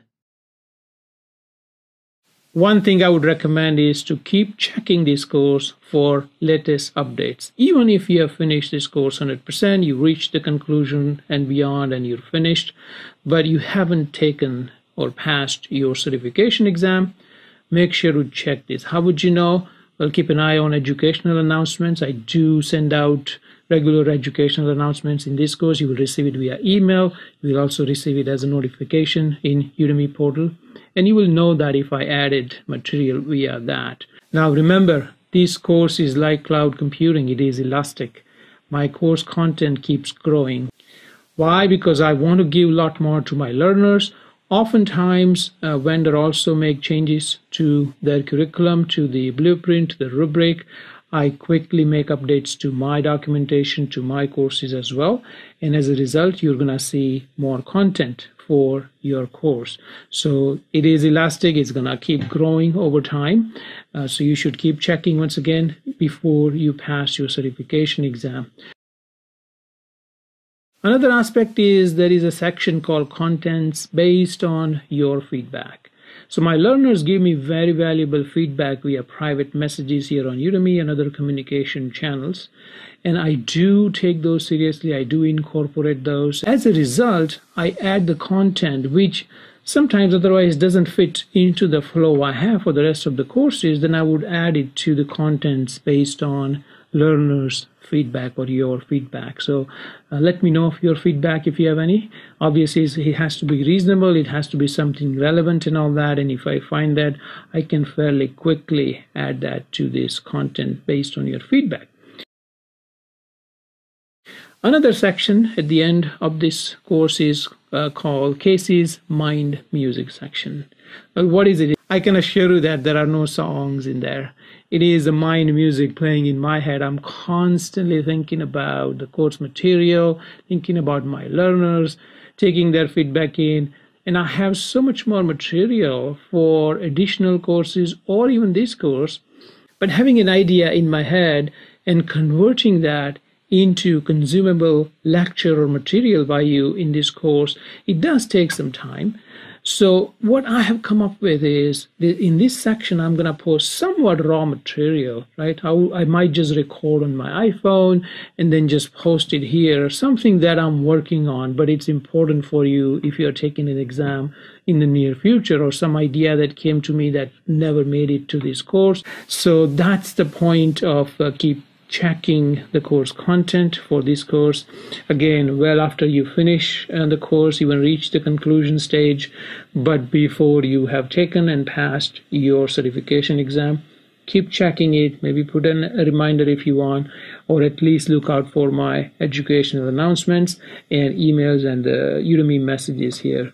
That would give you an idea of what is elastic content, what content got added to what section. I have multiple sections, as I mentioned to you. I have resources, I may add resources there. I have course content, obviously, I may add section or lectures into that. Then I have contents based on your feedback section that I talked about. I have Casey's Mind Music for raw material that I talked about. And of course, Q&A and other forums would help you as well if you keep checking the course content. It is my request to you that keep me posted all along this course. So when you're making progress, or even when you're not making progress, maybe keep me posted so I can help you. I can jump on WebEx Zoom meeting and we can be on the phone and I can get you moving forward. Remember, I offer 1 free hour of training, 1 free hour of guidance to all my active learners. You can take advantage of that as well. Keep me posted when you schedule your exam, because I can also hop on a web conference with you to make sure that you are well prepared going into the exam. Now, there's no guarantee. If I say you're prepared and you don't pass it, or vice versa, it could happen. Happens, now and then, but generally speaking, I can gauge whether you are able to, or you're ready, you're prepared, and you're likely to pass or not, right? So give me that opportunity if you can. Again, it's free of cost to you, no charge. And after you take the test, whether you pass or don't pass, do let me know, because I care. Once again, if you don't make it, we need to have a game plan going forward.